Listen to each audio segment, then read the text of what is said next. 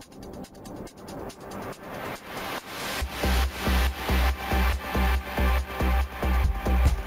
into your seats and get ready. It's time for the Mortarpod.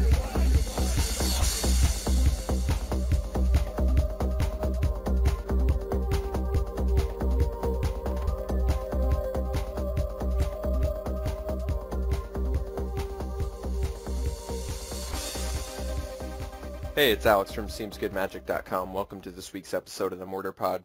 Jake and I are talking about Rise of the Eldrazi this time around. If you didn't know already, on Magic Online, Rise of the Eldrazi is the current draftable non-standard set.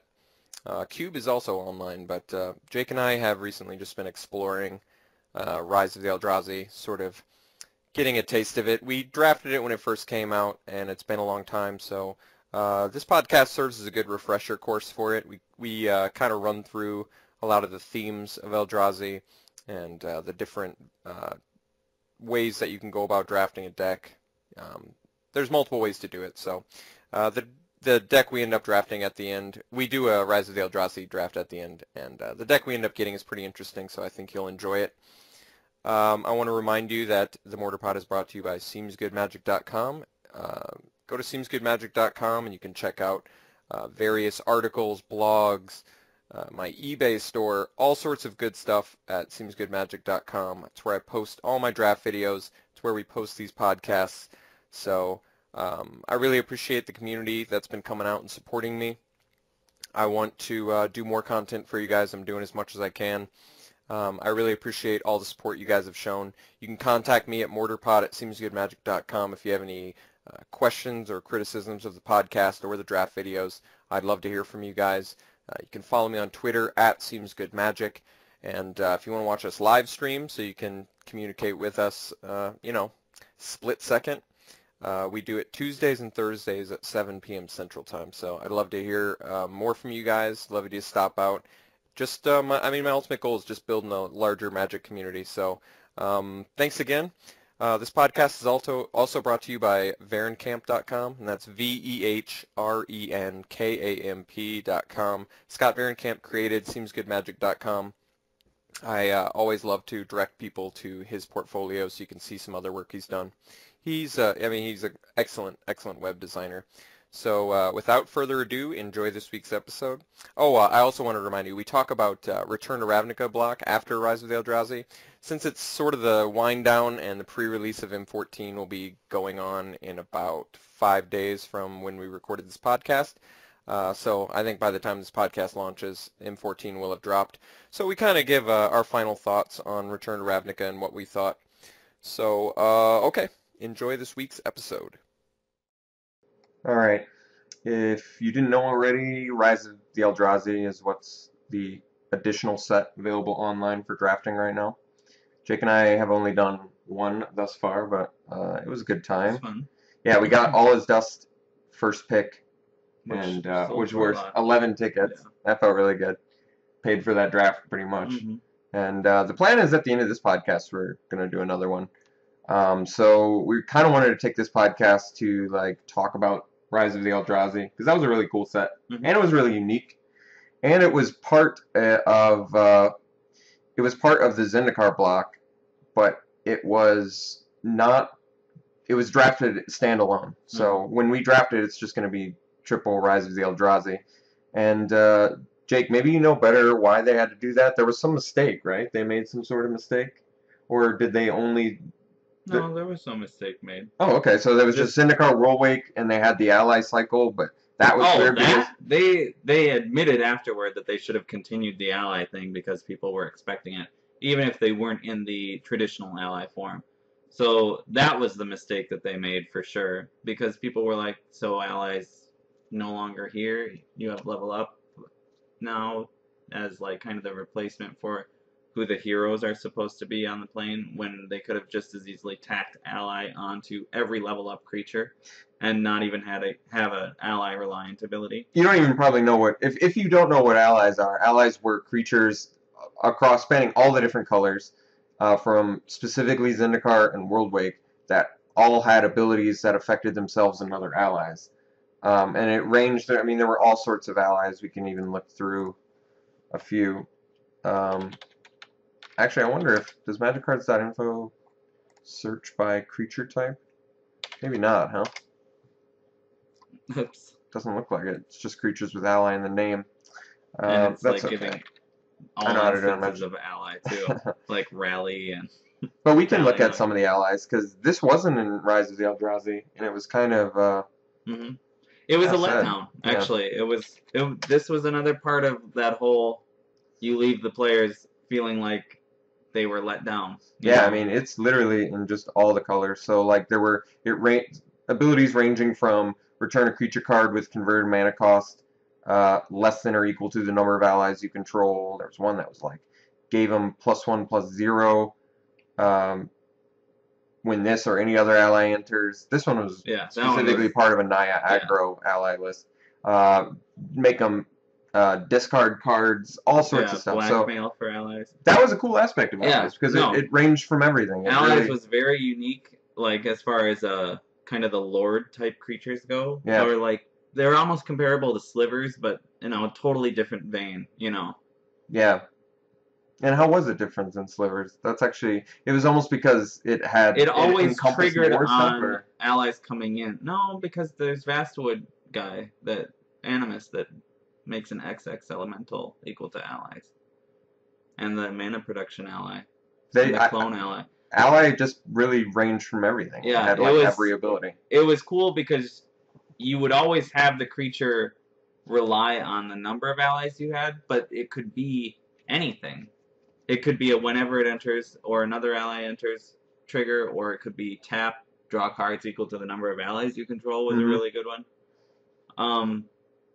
But the most common probably among the allies was the +1/+1 counter ability. And there were some really sweet rare ones too. There were like some of the rare ones were Clone Effect. This one actually was hard to play, but Kabir Evangel was a 3-mana one that gave whenever an ally entered, you gave all your allies protection from the chosen color. So I mean, obviously they weren't that great on their own. There were some exceptions to that rule, like Kazandu Blade Master, but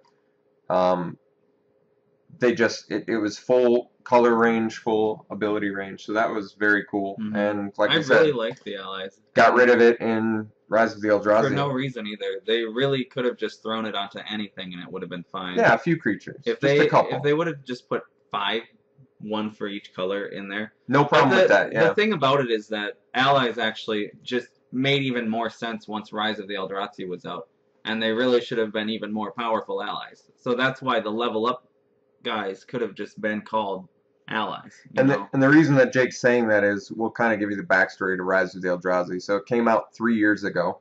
I looked it up, so I'm sure. But the unique aspect of Rise of the Eldrazi were the Eldrazi creatures, which were kind of like interdimensional weird beings that were colorless, and their mechanic was Annihilator, which was a really sweet mechanic. And effects on being cast, which hadn't really been done on creatures that much up to that point. And they wanted that was one other way to separate them from other like real world creatures, and also to make them feel like they were more in touch with the ether, which is the stuff between planes. All right, interesting. Yeah. The Eldrazi themselves, like I said, they were colorless creatures, so they're not artifact creatures. They're actually just a unique aspect in Magic now. The only colorless, straight up colorless non-artifact spells. I guess Ghostfire was a colorless. Yeah, it's just the first one that was done.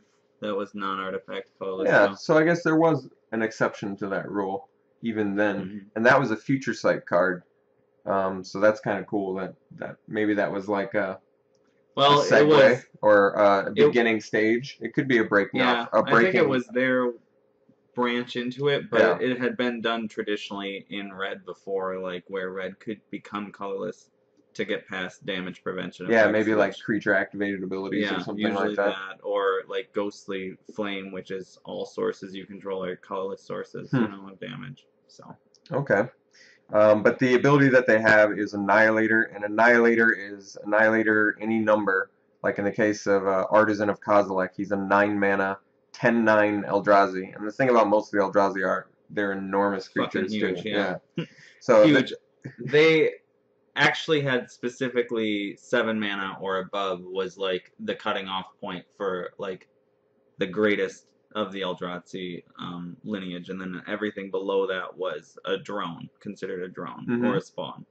So Artisan's a 9 mana 10/9, and when you cast him, you may return target creature card from your graveyard to the battlefield. And he has Annihilator 2, which is whenever this creature attacks, defending player sacrifices 2 permanents. Excuse me. That's super efficient, super strong. And another unique thing about the Eldrazi was it's whenever you cast.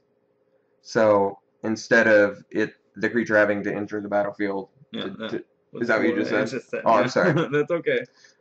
So yeah, a unique aspect. Reiterate. Sorry, I missed that. Artisan and like Kozilek and like Ulamog, Emrakul. I'm trying to think if there's any other ones that have when you cast ability. Those might be the only ones, but I guess we'll find out in a sec. The other creatures that sort of were a way to cast these creatures, because as you might imagine in Limited, it's pretty difficult to get to 8 or 9 usually.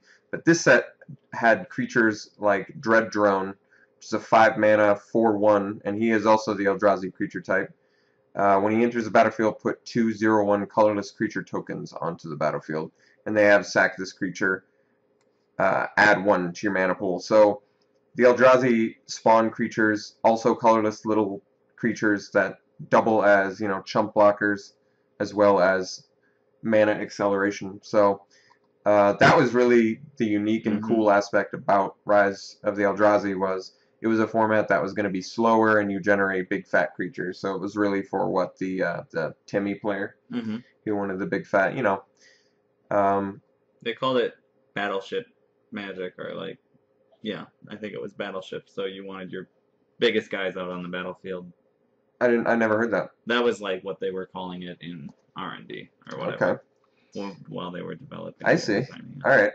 And there were cool Eldrazi auras, so they even expanded because there was also an Eldrazi instant spell, not of this world, but Eldrazi Conscription was an aura that actually saw some constructed play, albeit in a really lame fashion at the time. But it's an 8 mana aura. It's a tribal enchantment too, which is, I guess that is kind of. I thought when did they get rid of tribal officially? Was it right after the set? Okay. Yeah. They were just like, it's dumb because we did it, and then it's right to not have it because it was like literally in that same block, Urge to Feed and Feast of Blood, 2 very vampire.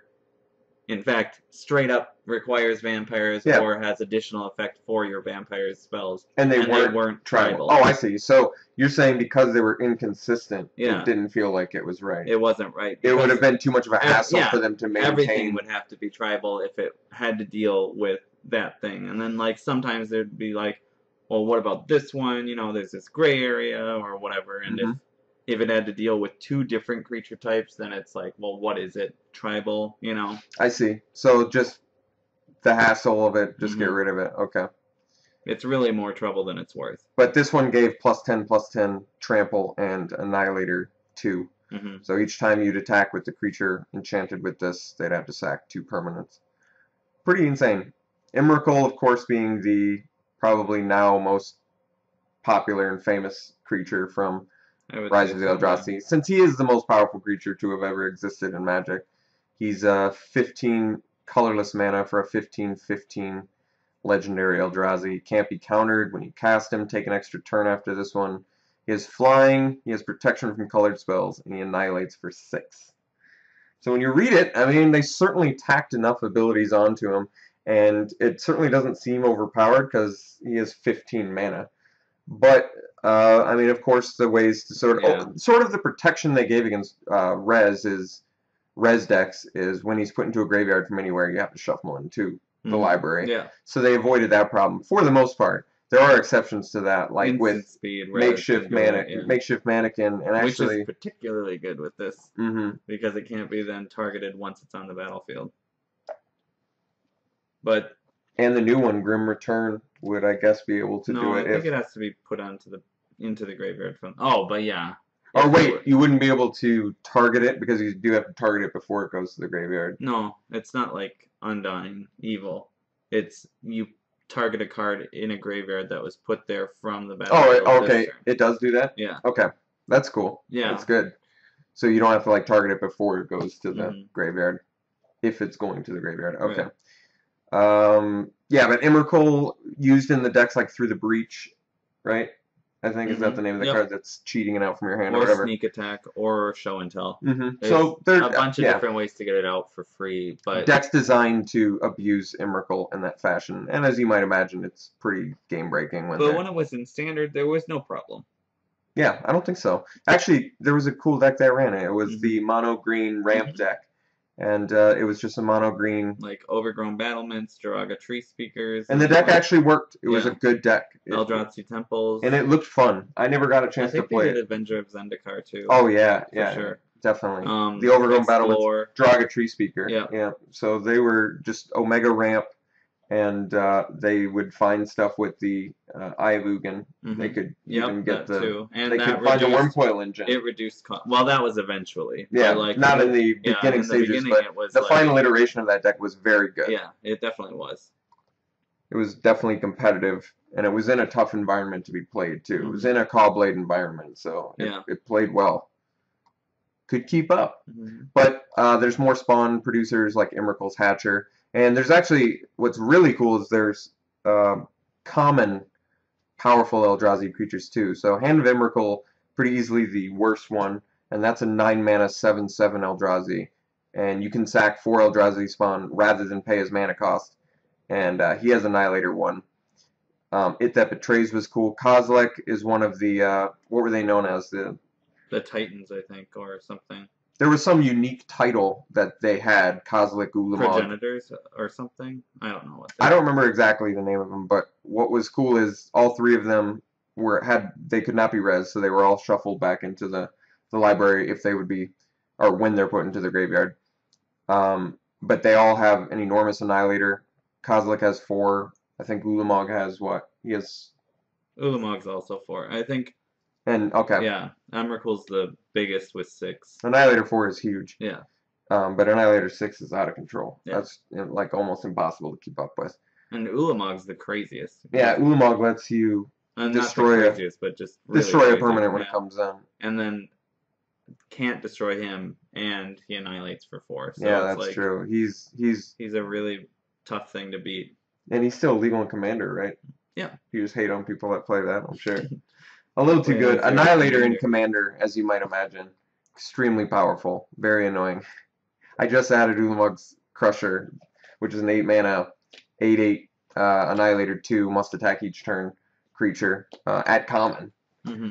It turned out to be a great limited card. Yeah. It's probably one of the better ones you can get at common because it's super actually at a good. reasonable Yeah. cost. Everything about it is fine. Yeah. It's 2 more than Force of Nature, and it's like a little better. It's actually better. It's better. It's a phenomenal common. It's got to be up there as one of the most powerful. It's got to be like the most powerful common creature card in terms of power and toughness. I can't imagine I another. don't think so. I mean, Crash of Rhinos is an 8/4. And that was a common. Yeah, that was a common. And even Kindercatch is like 6/6. Usually it's like 6 power at 6, common. 7 sometimes. But 8 is pretty special, I would think. Yeah, 8 is pretty special. But there were all sorts of creatures like this. Not of this world was the tribal instant, Eldrazi instant, and that was 7 mana, counter target spell or ability that targets permanent you control, and then it costs 7 less to cast if it targets a spell or ability that targets a creature control with power 7 or greater. So this essentially affected all of the big Eldrazi. It wasn't a very good card. Definitely didn't see much play. But it was a cool concept, whatever. They wanted to experiment in each card type with Eldrazi and see how the colorless spells went down. Like, it's fine as far as, like, an Eldrazi. It's something you can play in your Eldrazi Commander, like, deck, Mm-hmm. Yeah, those decks are annoying, though. It used to be Emrakul was legal in Commander, and then they banned him for obvious reasons. As the Commander, he was just... Well, the problem is that it goes into every Commander deck, and then it's always a race to get your Emrakul online first. I mean, he's a little too game-ending. Yeah. Taking the extra turn and then annihilating 6, kind of brutal. I mean, the thing is, you do have to cast him to get the additional turn. So they at least were, wise to that. Hmm. But the card still, overall, are you still okay with Emrakul, or do I you think? am. I Okay. think it is really powerful, but I'm okay with it overall. I think that they shouldn't give out the Chase Mythic as like a pre-release card, but And then they say they're not going to do that yeah, anymore. yeah. Okay. But Yeah, Emrakul was given out if you got involved in one of the tournaments. The Chase and tournament, did you say? no, like Chase Mythic is what I said. Like Worm Coil Engine, a Johnny Vengeance, Emrakul, like Those are they're all the really good. flagships of your set, but at the same time they're Definitely. the money bear or They were the huge money yeah. cards too. I mean, they were definitely doing it for high turnout. Hmm. How else to like persuade people to come? It was like that Grand Prix we did in Minneapolis. They gave out Chrome Mox, Yeah. which was a great card. It was worth like $50, I think, when I eventually sold mine or something like that. So that was a great card to get. So I recommend if you're looking to go out and you have a chance to go to a Grand Prix, you should, because it's a lot of fun. I mean, there were a ton of people at the one we went to. We went to the Zendikar one, so that's kind of cool. And it had been the first time since Kamigawa block that there had been a Grand Prix in that exact place, or in Minneapolis in general, maybe even Minnesota. I'm not sure. So I would think. yeah, I think it was just Zendikar and World Wake though. There was no No, Rise. it was just Zendikar. Just Zendikar. Yeah. Oh, okay. And was that the one that also had the treasure card? Wait, what's that had the treasure card? Yeah, that was Zendikar? Yeah. If you didn't know, like when Zendikar came out first, it was only the first few print runs, I think. The first print run. It was only the first print run then, and you had like a 1 in maybe 100 booster chance or something. Something like that. I think it was that rare. Yeah. To get like a special treasure card, and I never opened one. I never got one. But treasure cards were like old cards, like you would get dual lands and they were in like played to near mint condition, I think. Yeah, so they weren't giving you newly printed ones. Right. These were original printed ones. Yeah. But they were willing to buy these cards off of people in the like not so great condition, And it was fine, and it added to the flavor and feel of what they were going for, which was, this vast world of like hidden treasures, that you can go find for yourself or whatever. It was cool. Yeah, it was a cool idea. It was exciting. Conceptually, it was a really good idea, and I think it all panned out in the end. Yeah, too. people were excited. I remember being in the room when a couple people opened. It was exciting. Yeah, it is exciting. I'm trying to think exactly what were all the cards. Like, I don't think you were opening Lotus. Maybe it was. It was Power 9. Power 9 was available in there. I thought it was a lot of dual lands. I thought it was mostly dual lands. There were tons of dual lands. I didn't hear much else besides. I also heard about like Candelabra. Yeah, I heard about Candelabra. But also Library at Alexandria. I heard about that. Probably Bazaar at Baghdad. Yeah, I would think that it would be Arabian Nights. Obviously Antiquities too, because there was Mishra's workshop. Yeah. And then all of the. I want to say they were willing to go up to Unlimited, but maybe they did Revise too for the dual lands and stuff. But I feel like maybe they did do that. Maybe they went all the way up to Revise. Well, it's pretty cool. Yeah. That they were willing to give out like Power 9 as part of a first print run. I don't think they went anywhere past Antiquities as far as the expansions go, though. Yeah. So okay. So anything from Legends was already out. Yeah, I'd love to read more. I'd love to read more into that. Know exactly what was opened across, because you want to hear about people opening Black Lotus. It was like really chase cards for, and it wasn't format specific, but just in general cool factor. So there were some that maybe weren't like the greatest ever printed cards, but I don't really think you had a chance of opening like Caracas. But maybe there was Moat opened. So because I could see that too. That one makes sense, and maybe Caracas too. But I wonder what their minimum price tag was on what kind of treasure you'd open. I know, because there would have to be a price tag on it. You know what I mean? Yeah. It didn't feel like anything was less than like $50 at least. Like the cheapest dual land from, is it? Yeah, Plateau is the cheapest. And that's only like $35 or something. So you can from get Revise. And I bet all the dual lands were put in there. So that might have been like the cheapest card you could have gotten. It seems like. I don't actually know how much Candelabra are. I think it is that. can't But I elaborate. don't. But they didn't go. These were like the old sets, so I think Legends was probably the last set that they would have taken stuff from to give to people, Okay. and it would have probably only been the really great cards. Maybe a Eureka was in there or something like that, but Moat for sure. I'm sure that was in there. All right, let's get back on track for this Eldrazi. Both Jake and I did pretty terrible at that Zendikar Grand Prix, by the way. Yeah, but I had a horrible deck. That's okay. Jake, I think you had a good I had deck. a really cool deck, but I just like I get bored at big tournaments after like the 4th round. I'm just like, ugh, just let me go home, you know. Yeah, a lot of people can get burned out. Yeah, when I you're don't doing have like 8 rounds. longevity when it comes to those big things. So It's a long day. Yeah. It's certainly a long day. And I was reading about the winner of the Las Vegas Grand Prix, and it was 17 rounds of Magic. So that's like I wouldn't have done it. Like I wouldn't have been able to do it. That actually just sounds absolutely like Painful. 17 rounds of Magic. I can't even comprehend. You know, but how long that would take. I mean, keep in mind that I also deal with Magic day in and day out, like every day of my life at the store and stuff too. So like I get burnt out on it really quickly when it comes to playing it. So I'm sure people who have regular 9-to-5 jobs can just go and grind it. I guess that's probably true. But a lot of those guys are grinding it at home anyway on Magic the Gathering Online. That's very true.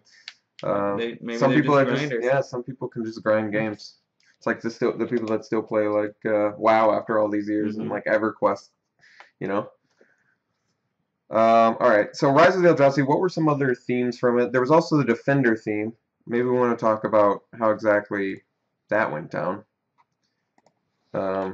So Rise of the Eldrazi had a Defender theme. So that means like there would be Defender cards with activated abilities that were affecting other Defender cards, or Defender cards that were giving abilities to other Defenders. Basically, stuff like cards that were reliant on Defenders. An example would be Overgrown Battlement, which was 1 in a green 0/4 wall, and it had tap, add a green to your mana pool for each creature with Defender you control. So the limited strategy that you could do, which was actually a cool strategy, was the Vent Sentinel strategy. And Vent Sentinel was a 4 mana, 2/4 elemental with Defender, and it had 1 in a red tap, and it deals damage to target player equal to creatures with Defender you control. The reason this card was cool is if you got it in multiples, it actually turned out to be a really quick engine that you could use. And 2/4 was, it's a pretty decent body for a Defender. Yeah. So it survives. It blocks well. It's cool a art. Good mana sink. Did you ever get a chance to make the Vent Sentinel deck? I think I tried it. I'm sure I tried it because I really wanted to do it. But yeah, I'm pretty sure it was very tough. I lost to it in 2HG, and I saw that the Defender strategy was actually kind of a cool idea. That's a good idea in 2HG, where you can give one person all of the Defender cards, and then the other person plays the rest of the stuff. So then they can bust out with, if you have like 3 Vent Sentinels in your pool or something, and you really want to make that really work. Good. Yeah. And there were some other cool ones. Do you remember Perimeter Captain? I actually really like Perimeter Captain. Worldwake, though. Oh, okay. But so there was also a little mini Defender theme within Worldwake, or was it very just small? Touching it to bring it into Rise? Is Perimeter Captain like the only example, or maybe one other one? I'm sure there are other Defenders. Like there's the Ally Defender that generate abilities, I guess. Yeah. The Shield Bearer is the one you're talking about? I just don't know about any other Defenders off the top of my head, but I'm sure there must be a couple more. Okay, well this one it got definitely more serious. Like Stalwart Shield Bearer is a 2 mana 0/3 human soldier, and other creatures you control with Defender. He's a Defender too, but other creatures you control with Defender get +0/+2. So 2 of them out are 0/5. Yeah, so. good. Yeah. Wall of Omens, not interacting with other Defenders per se, but the fact that you get to draw a card off of it, it's 2 mana, and when it enters the battlefield, draw a card. What was it, the one in green called that was Wall of Blossoms? And that was like the original, or I guess the alternate of this. And this card just was so solid and good. And it's so strange as far as a white card goes too, but white card draw is usually pretty unusual. Yeah. It's usually also attached to some benefit for your opponent or something like that, or something else, or some other stipulation to get it. The only other exception I can think of is that 2 and a white, gain 2 life, and then if you have more life than your opponent, and draw a that's in card. this set too. Yeah, and what was that? Survival Cash, yeah. So that was a card that also was like white card draw. But you're right, usually there's something attached to it, some sort of disadvantage. But this was just like a creature cantrip, I suppose, was Yeah, the this way was played. I mean, it was played in Cobblade, right? Yeah, this was a great control card, obviously. Blocker a blocker that replaces itself. Yeah, totally. I mean, it was at your mana leak mana. Yeah, but they already had Goblin Guide down. So true. And well, in turn 4 as well, it was like, you know what I mean? Turn 4 being able to wall plus leave up mana leak. That was always a good play. There's Battle Rampart, but this I guess affects all your creatures. What were some other cool? There were some that were. Battle Rampart's also a reprint, actually. Oh, that's interesting. Do you know what it was originally in? Mercadian Masks. It was the first set with or no, it wasn't the first set with the wall theme, but Legends was. Legends was the first set with a wall theme. That's cool. But there was a pretty good wall theme too. What did you think of Rage Nimbus at Rare? Rage Nimbus was a 2 and a red, 5/3 elemental defender flyer, and it was 1 and a red target creature attacks. I never liked it at Rare, I guess, but I see why what it is. Because it can eat creatures. It's a pretty crazy card. It's a good card. Yeah, it's cool, and it's a very unusual defender in red. Very unusual. It has flying, high power. It's efficiently costed. It's an odd defender. So it's cool though. I guess a similar power toughness on a defender would be like Wall of Torches or something. Just the high power, low toughness thing. Defenders with flying in red. Can you even Ether Barrier or Membrane? Ether Membrane. That was like it had reach. And I don't think that actually had flying. Or did it have flying? No, it didn't have flying. Okay, but it had red reach. That's really weird too. So, just really unusual red defenders. What was Torpid Morlock? I know it didn't have an ability like that, but... It was a 3/2 defender for 1 red. You could sack 3 lands to make it... Lose defender until... Lose defender and be able to attack as though it didn't have it. That wasn't pre-defender, was it? No, that was after defender. Okay. Defender came out in Kamigawa. Oh, alright. Good to know. Mnemonic Wall was cool. It was sort of like the Archaeomancer of Rise of the Eldrazi. Very good in multiples with some of the removal in the set. Or like some of the rebound stuff, because I think when you recast it out of exile, it goes to your graveyard then. So you could just play this and buy it again. Oh, that's cool. Yeah. I like that a lot with rebound. So rebound was a mechanic from this set too. I guess we should go. Are those the only mechanics? Annihilator and rebound in Rise, or rebound? Pretty sure those were all that were. And then there were a lot of cycles, but there weren't any more mechanics. I don't think, because there was like the 8 mana. Well, cycle I mean, creature. Obviously level up too. Level up. No, absolutely, level up is a mechanic. I think. Yeah. So I should show you some level up creatures. So that's sort of the defender theme, which was fun. Let's do level up. We'll show you those creatures. They're cool.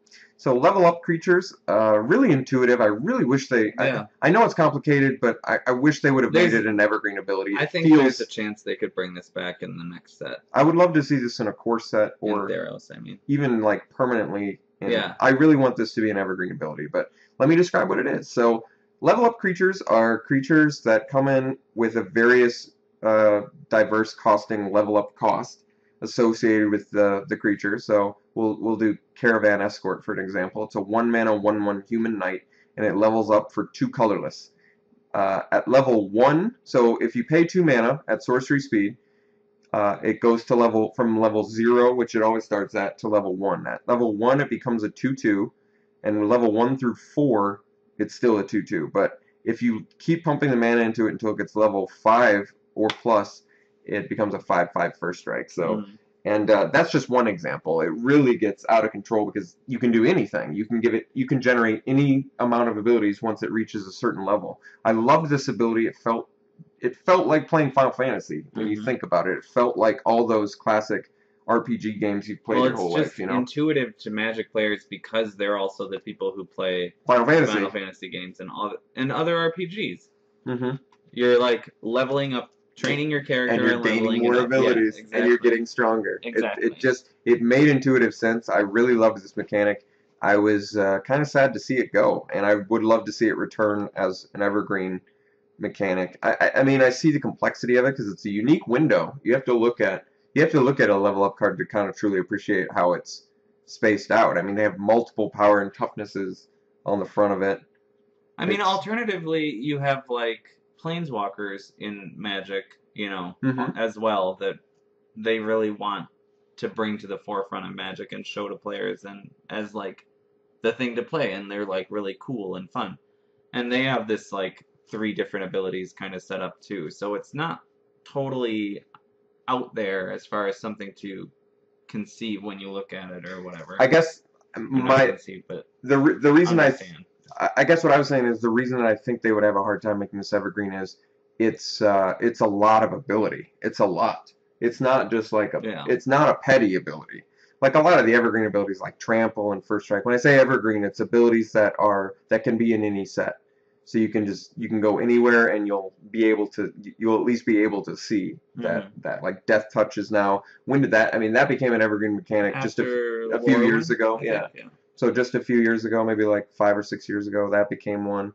So it's really like they've been incorporating new ones, and I could see this one having a hard time because it's really like it's an ability that generates more abilities and alters power and toughness. I mean, it's a semi-complex ability. It's pretty complex, but once you see it, it's easy to grasp. I agree. It's an intuitive ability. I just wonder if they're hesitant to make it evergreen because it might I think it might overshadow Yeah. like other mechanics. I think in that's the set. problem, is that It once you overshadows. Yeah. make it evergreen, it's like, well, why don't we make almost all of our creatures level up creatures? Because then it'll seem weird when a creature doesn't have level Yeah. up.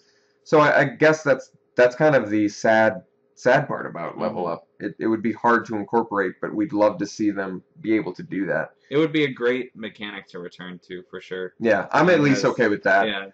Or even making the rule where it's like whenever you go to core set, there's level up. I wouldn't mind having level up available alongside all the other like the blocks in a constructed environment. You know what I mean? So that way you could always have it in core sets that would correspond with the block that's coming up. Yeah. It'd be cool if they just brought it back for like a core set or something like that too. Yeah, in general. Just to return to it. Mm-hmm. I don't know, just seeing it again would be really cool.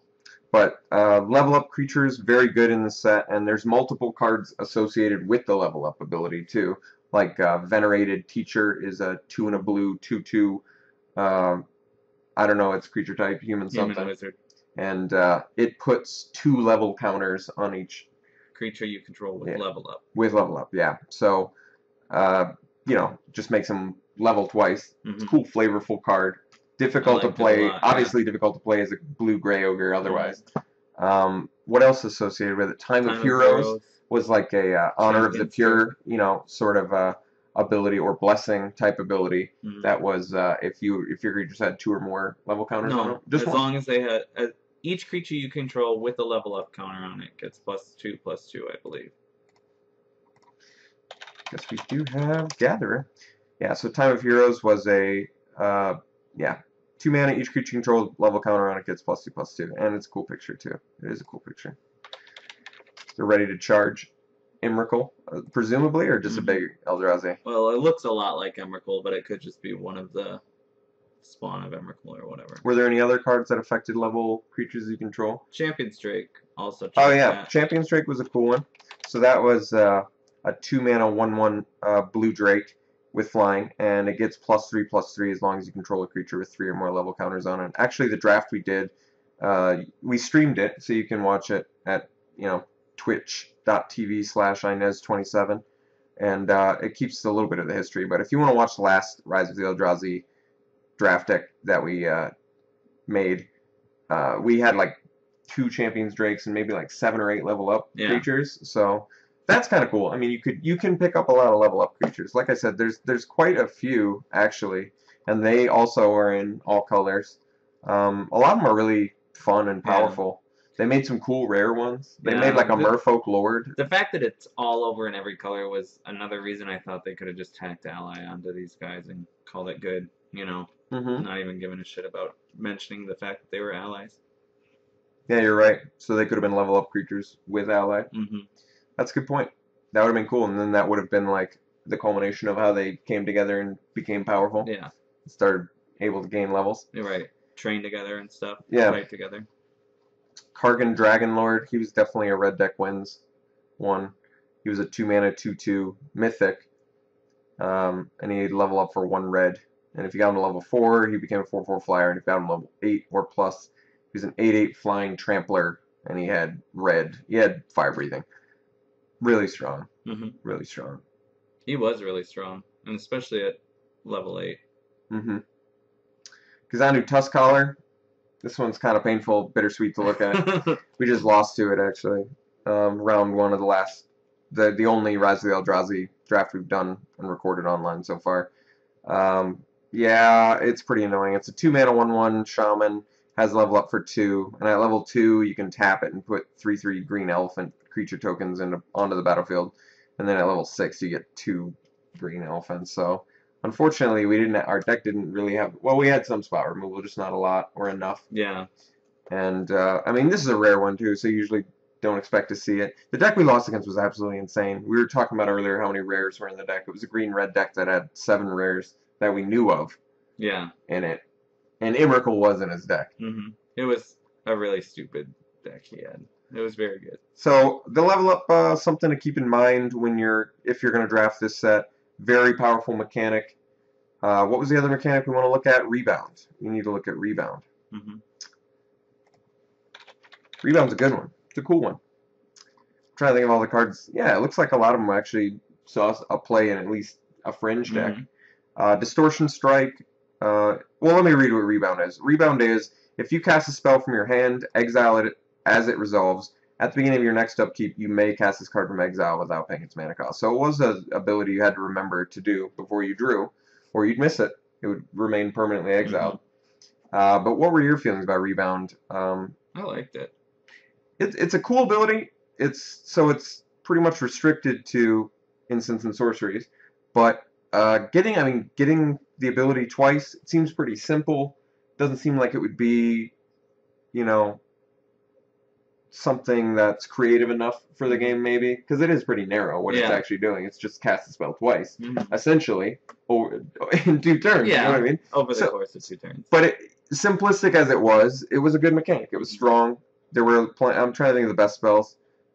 Stagger Shock was probably the best one. Yeah, I'm actually really surprised they didn't do just draw a card, like for survival as cache? a blue. No, like as a blue instant or something. Blue instead sorcery. of can't be blocked. No, Distortion Strike's fine, but in addition to that, I'm surprised they didn't just do, like, draw a card. Oh, well, I guess Recurring Insight lets you draw it. The the rare one. Yeah. And Cast Through Time was the mythic one. That's actually interesting. So they did make it a mostly blue mechanic. Well, it kind of makes sense. They made and I guess no, they didn't make it mostly anything. Oh, okay. But they gave the mythic to blue. That's what I guess that's what I was thinking. So it gets a rare and a mythic, and the other ones only get 1 rare, maybe? Green only gets 1 uncommon. I think this was spread based on how the colors like spells. Yeah. Blue definitely likes instant and sorceries the most. So it gets the heavy-hitting rare and red would, really good mythic. Red would definitely get it too because it's a burn color. Yeah, so it got Stagger Shock, which was highly played, I think. Yeah, it was 2 and a red instant, deals 2 damage to creature or player with Rebound. So I played it. It's phenomenal in Pauper too. Yeah. It's a great Pauper card. I mean, getting 2 damage over the course of 2 turns, so nuking for 4 for 3 mana at common, really strong. Yeah. Really good and limited too. Yeah, it was. It was very good and limited. Virulent Swipe was really good and limited for that same reason. The cool thing about targeted Rebound spells was you could counter it if you could take care of the target that it was targeting. So like you tried to stack the rebound by removing the target. Yep. So if you Stagger Shocked a creature and they sacked it in response or got rid of it in some way, put it into the battlefield or put it into the graveyard, you wouldn't be able to rebound it. It would just go to your graveyard. It does specifically say you have to exile it as it resolves, and it also specifically says you have to cast a spell from your hand. Maybe that seems irrelevant to you, but there was a time when Stagger Shock and Bloodbraid Elf were in Standard together, and actually if you Bloodbraid, which has Cascade, which is reveal cards from the top of your library until you reveal a spell with converted mana cost less than this card's converted mana cost, and then you may cast it without paying its mana cost. But because Stagger Shock has to be cast from your hand, it wouldn't rebound either if you cascade it into it. So I kind of found that out the hard way. Well, the other way, or the other reason is it just would keep looping itself if you cast it. Yeah, from because exile. that's true. So the wording would have had to have been different anyway. Mhm. Survival Cache was the white one we were talking about earlier, where you gain 2 life, and then if you have more life than an opponent, draw a card. It was a really weird card. I feel like it's probably limited playable. But It is a weird card. But I could see it being... Also a sorcery. Everything about it is kind of unusual. Mm-hmm. White card draw. But like we said, this, and there's another white card, so it's kind of weird that white got card draw in this set. I wonder if there's a reason for that, if it was just sort of experimentation, or... I think it might have just been experimenting, but I don't like white having card draw. It doesn't make sense. White is already... It feels really good. Because it's so good alongside blue, which is the best card draw. Yeah, but it feels good alongside a lot of colors. I feel like. White and green and white and red. I mean, aggressive decks don't need to be able to draw extra cards either, if all they're planning to do is kill you on turn 4 or 5. Yeah, that's true. So, yeah, I could see, and like we said, like Survival Cache could be just completely worthless at that point. Then if there's any sort of aggro strategy against you, you're just in bad shape. That's a good point. Then you're just gaining 4 life. Yeah, over the course of 2 turns. But this has like a better than divination, sort of. Getting 2 cards in 4 life would be really good. Mm-hmm. That's true. So Consuming Vapors was really good. Actually, I feel like the disparity on this card is the big problem with it. It's either really bad or really, really good. You know what I mean? In limited or constructed. More limited. I feel like against a control player, it's good in constructed. Because you will probably have the same or life when you cast it, whatever. Mm-hmm. I don't know. So better in the control match, I could see that, but it was never really played. No. World at War was a pretty insane one since it gave you the Relentless Assault ability. It was in red, yeah. So it gave you an additional attack phase, and then the next turn. 5 mana is pretty cheap too, actually. Relentless Assault was the same cost, wasn't it? No, Relentless was 4, but okay. 5 is pretty cheap for getting it twice. I guess it still does require you to have a army that matters. Nomad's Assembly was an interesting one, but felt I don't know. I don't think it really saw that much play. It was like if you're getting more and more tokens doesn't really. It's cool with itself. It puts 1/1 white core soldier creature tokens on the battlefield for each creature you control. So it literally can do nothing at 6 mana, which at rare it's not very good. Yeah. I feel like it should have been put 2 out and then put 1 out maybe for each one you control. Yeah, but then it might have been really good. At 6, maybe. I don't know. But the problem with it was it could do nothing at 6. It did have rebound, and it was cool. The reason it's cool with itself, obviously, is if you have like 4 creatures, you get 4 more, and then the next turn you get 8. Mm-hmm. So it could like overwhelm, but definitely didn't see much constructed play. And since it was rare, be tough to get it in limited, well, and you'd have to have the right deck for it. Conqueror's Pledge was in standard with this, and it guaranteed you 6 creatures. The reason this is actually better in limited is because this is Eldrazi spawn token set. So you'd have defenders. So you'd have a bunch of either 0/1 spawns, which are generated by a creature. So really, there's a lot of creatures in the set that are essentially 3 creatures themselves, which is really good with Nomad's Assembly. So I can see that being better in limited. Recurring Insight, like you said, this is a card that's definitely commander playable. 6 mana sorcery, draw cards equal to the number of cards in target opponent's hand, and it's got rebound. And then Cast Through Time is 7 mana mythic one. Instant sorcery spells you control have rebound. So these two, rare and mythic, pretty cool. Definitely a lot of card advantage gained by that. You've probably played Cast Through Time in Commander as well, right? Pretty obnoxious. It's cool. It looks insane. It's not the same as Omniscience. I really hate that card in Commander. I'm glad I haven't had to go up against it. I've played with it and been frustrated after I played with it because it was just like, well, I guess I win. It's like you have card draw alongside it, and then all of a sudden Yeah. it's just like It's like, oh, it's over. it's way too broken. Yeah. And then it's just draw. Mhm. Yeah. Omniscience did seem like it was kind of an annoying concept. And to me, it's just like the most no-brain design in the whole world. Like, big, expensive, stupid thing that lets me cast everything for free. Yeah. It never really broke into constructed standard, but it does feel obnoxious in Commander. It's just like, you don't even have to do anything except for pay a ton of mana. You know? Like, there's no work involved. You just get to cast stuff for free. And you can cheat it out. Yeah. We had talked about how it was possible to cheat it out alongside Obzedat's Aid, which is the new card from Dragon's Maze. And it's 5 mana, return target permanent card from your graveyard to the battlefield. So obviously some setup there. You got to get Omniscience in your graveyard and then have this card to res it back. And it's in weird colors. But I guess the whole point that you can even cheat that card, that is sort of the difficulty with either making cards that cheat in spells. It limits like expensive spells. You know what I mean? They almost like it limits the power level of expensive spells when you make cards that are capable of cheating out more expensive spells, like res cards. That's why they're so sensitive about how they sort of design them now. They have to be like 4 mana or 5 mana, or in the case of the new Grim Return, 3 mana, but it has to only things that have actually died, not things that are just put into your graveyard. Yeah, and specifically that turn. So much more narrow. I mean, if you think about it, if you look at Reanimate, if you don't know that spell, I mean, this is an old school one that was a 1 mana put target creature card from a grave. I mean, this is obviously was designed in a different era of Magic. Look at Corpse Dance. Corpse Dance. Let's look at this one. 3 mana, and it's got buyback, and it returns the top creature card of your graveyard into the battlefield. So this one, if you don't even remember this, it used to be you'd have to be aware of the order of your graveyard, which is not something that they do anymore. That was an awkward phase of Magic, I think.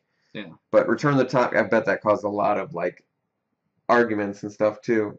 Did you choose how did you choose? Yes, you choose the placement of your graveyard. If it's simultaneously, if things simultaneously die, you choose the order of the graveyard. So that is kind of cool. But yeah, this, I mean, top creature card of your graveyard to the battlefield. Are you kidding me? It's way too like ugly. It is way too ugly. Yeah. It's exactly what it is. Yeah. But Dance of the Dead was an old one, old fave of mine. I love this card. It was a 2 mana, and it has to have the same wording as Animate Dead. That's too bad. But Dance of the Dead was a 2 mana res spell, enchant dead creature. Beautiful wording on that original. But then when it comes back, it's alive. So enchant dead creature. Isn't it? I would love to see. It's not dead anymore. Not dead. Is it on the battlefield? No, it's not dead. So put it back in there. It comes in tapped with a +1/+1 counter on it. Or no, it just tapped with +1 and has +1. And doesn't untap during its controller's untap step. And you only have to pay 1 and a black to untap wow, it. Look at all of these abilities. It's not even it actually does have this one's like more ugly than Animate Dead in my opinion. So many, so ugly. This would be like impossible to reprint with that wording. Yeah. That is so much text that it's like an unglued card. There's so much text. And there was also, of course, the most famous being Animate Dead, because it was an alpha card. Can look at the alpha version. Always love the original text. Any creature in either player's graveyards comes into play on your side with -1 to its original power. So ugly. If this enchantment is removed, or at end of game, that's our favorite part. Yeah, that is. It had to remind you that at end of the game you had to give the creature back. Yeah, but I stole your guy. No, I took it. No, you don't quite understand. I animated did it, so it's on my. So I own it now. So I actually own it. And actually, as funny as that concept is, we kind of looked. I mean, we have to know the history of the game, where it was originally an anti-game, so that there could actually come that argument because it's like, I don't know, man. It's an anti-game. I took it. Yeah, it is really funny that even in alpha they knew that could come up as a problem, so they did this. You know. Yeah. So Animate Dead, also a very good res spell. So those are kind of the classic examples of res that they cannot do anymore. I mean, these cards are legacy playable. They're so good.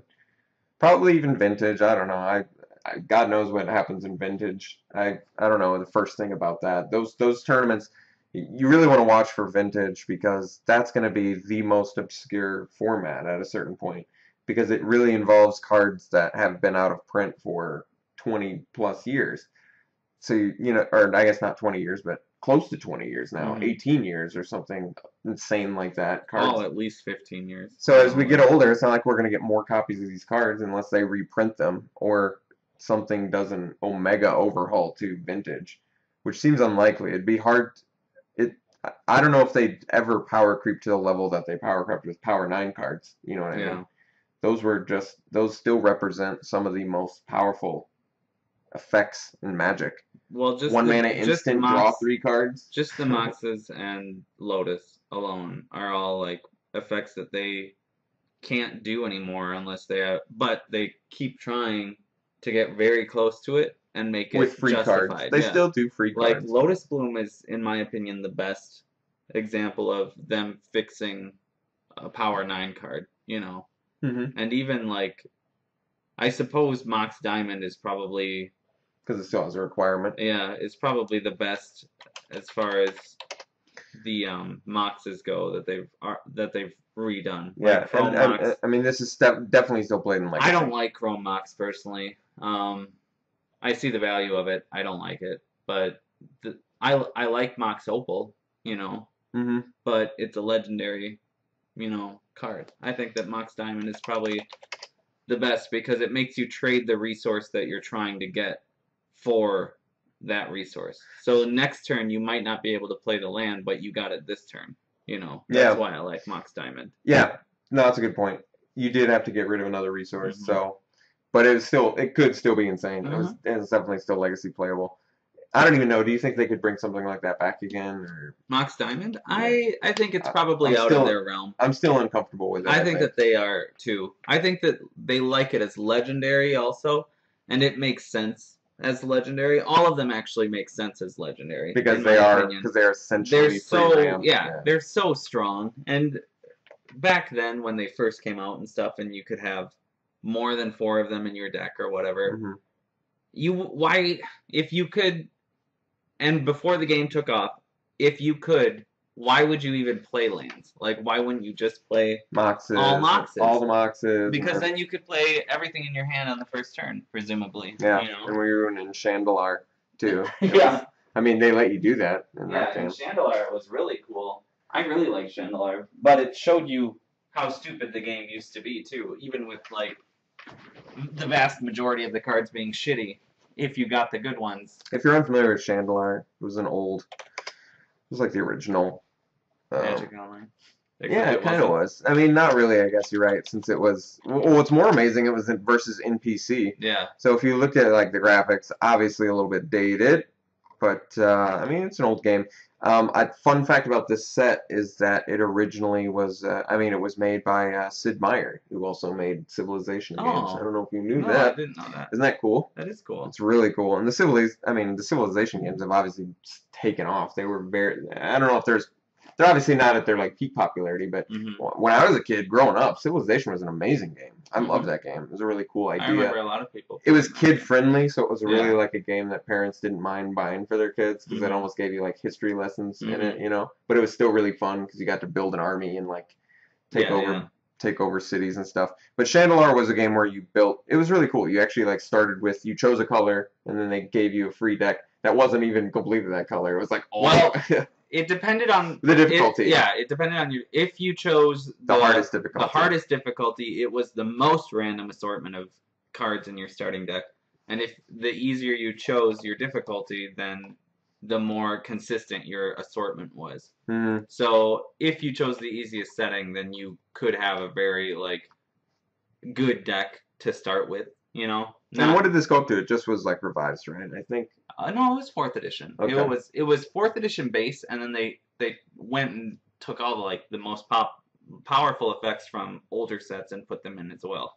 What's sweet about this game is every game was an anti-game, and it was always versus the computer. Yeah. And so you got to play with the cool old school cards that played for anti too. Yeah. Like Contract from Below. I loved that card. I always did Contract that from card Below. is crazy. That card is so nuts. We gotta look up. I wanted to look up the exact wording on it, but Contract from Below, such a phenomenal card. If you're playing anti, of course. 1 mana, discard your current hand and draw 8 new cards. It was 8? I didn't even realize that. Well, no, it's 7 except the first one you draw is for ante. Oh, adding the. Oh, I see. This Yeah. is like the old school Yeah. wording on it. I'd love to see the alpha. Discard your current hand, draw 8 new cards, adding the first drawn to your ante. Remove this card from your deck before playing if you're not playing for ante. No difference. One black, draw 8, Yeah. or We'll draw 7 7. essentially. But that's insane. Yeah, it's stupid. 1 mana. And also the Moxes and Black Lotus were in Chandelar. But I want to give Sid Meier all the credit in the world because I felt like, even though there were definite glitches and problems occasionally with the battle system, for how complex of a game Magic is, and like considering this was well before they had done anything with Magic Online. They had interrupts still at this time too, so there was even an added element to the game that is different than it is now. With instants and interrupts. Yeah, and the game was actually really difficult. I felt like. Oh yeah, did we mention the old school Mulligan rules? So the old school Mulligan rules were if you had land in your hand, you couldn't Mulligan. Yeah. How ridiculous is that? Yeah, or vice versa. Or you could only Mulligan if you had all or no lands. That was the Mulligan rule. So it was just all or no lands. But if you had like 1 land with like all your 5 drops, you got to keep it. Yeah. How terrible is that? So. Yeah. The game actually, I felt like, was really difficult because there was such a crazy random aspect to it. But you could save your game, so it's not like they made it super hardcore. Yeah, and you would want to save your game a lot because if you lost some of your good cards, it was like no. Yeah, but you could get insane stuff. Like I had like a Black Lotus once, and you could randomly run across these guys that randomly just double a card you control. So I've had double Black Lotus before, and then it's like just absolutely insane. And by the end, the deck I would make would just be Atogs, Moxes, and Lotuses. So it was just turn 1, you get your turn 1 Atog, and then you just swing for like 12 on turn 2 or whatever. But the guys you would fight against, I'm sure the boss of the game, I never even got to it, would be really difficult. Like, you wouldn't start with 20 life either. No, it was weird. It was based on how many like cities you had like. No, I didn't realize that. That's crazy. Yeah. How many towns or cities you had a mana link with, that was how much life you had in each game. That's really interesting. And then they would, they had a sorcerer that was, one of each of the 5 colors, and they would send their minions to attack the cities that you had mana links with and rob you of life then if they controlled those cities instead. Yeah, that was even more difficult. So it was like you had to constantly be, the higher your life total gets, the more you have to be protecting the cities that you have control of. Yeah. And so you have to be all over the map, and it's really hard because you have to walk everywhere. There's no special just free warp button. No. And you're constantly getting run down. Yeah. Like some of the guys are way faster than you. Yeah, and you want to you pay them off with gold. It's very difficult. It was. And you have to go in dungeons, and you can't even leave the dungeon. Yeah.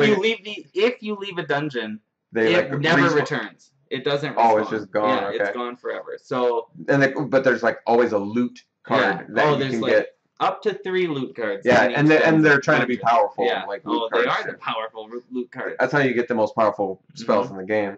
So it was a cool concept. The design was good for its time. I mean, what are we talking? Early 90s? It was really good. 93, I bet the game came out in probably 96 or something like that. Yeah, probably 95, 96. It had to have been before 5th edition, so it was 96 probably at the latest. Yeah, it was a lot of fun though. I very much enjoy Chandelar. I revisit it from time to time. Briefly. It does get frustrating. It does get very frustrating. So we named all the rebound cards, we named all the level up cards, named the Eldrazi cards. Maybe we want to talk a little bit more about the strategies that we know of. We should look at the instants and removals just for our own benefit too. And I can tell you what cards I thought were the most powerful instant and sorcery in terms of removal or buff spells in Rise of the Eldrazi. What you have to do with this set is really be conscious of the fact that it's a slower format, which means cards that may, that would appear to be really good in Return to Ravnica block, for example, may not be very good in Rise of the Eldrazi. So you might see a lot of cards that stand out in your mind as wait, that's way too good to have, but it's actually not good at all. Like Flame Slash, for example. I can show you that one. Flame Slash is a 1 mana sorcery in red that deals 4 damage to a creature. I feel like we had that in a core. Can you imagine having that in a core set or something like that at common? Yeah, probably not at common. Too good. Yeah. But Common in this set is no problem because, like we said, you have a lot of 8/8s that it at least takes turn like 6 before you can cast them, and that's only if you have the ramp of some sort. Mm-hmm. And a lot of times you're generating like an army of 0/1s, so Flame Slash doesn't look too good.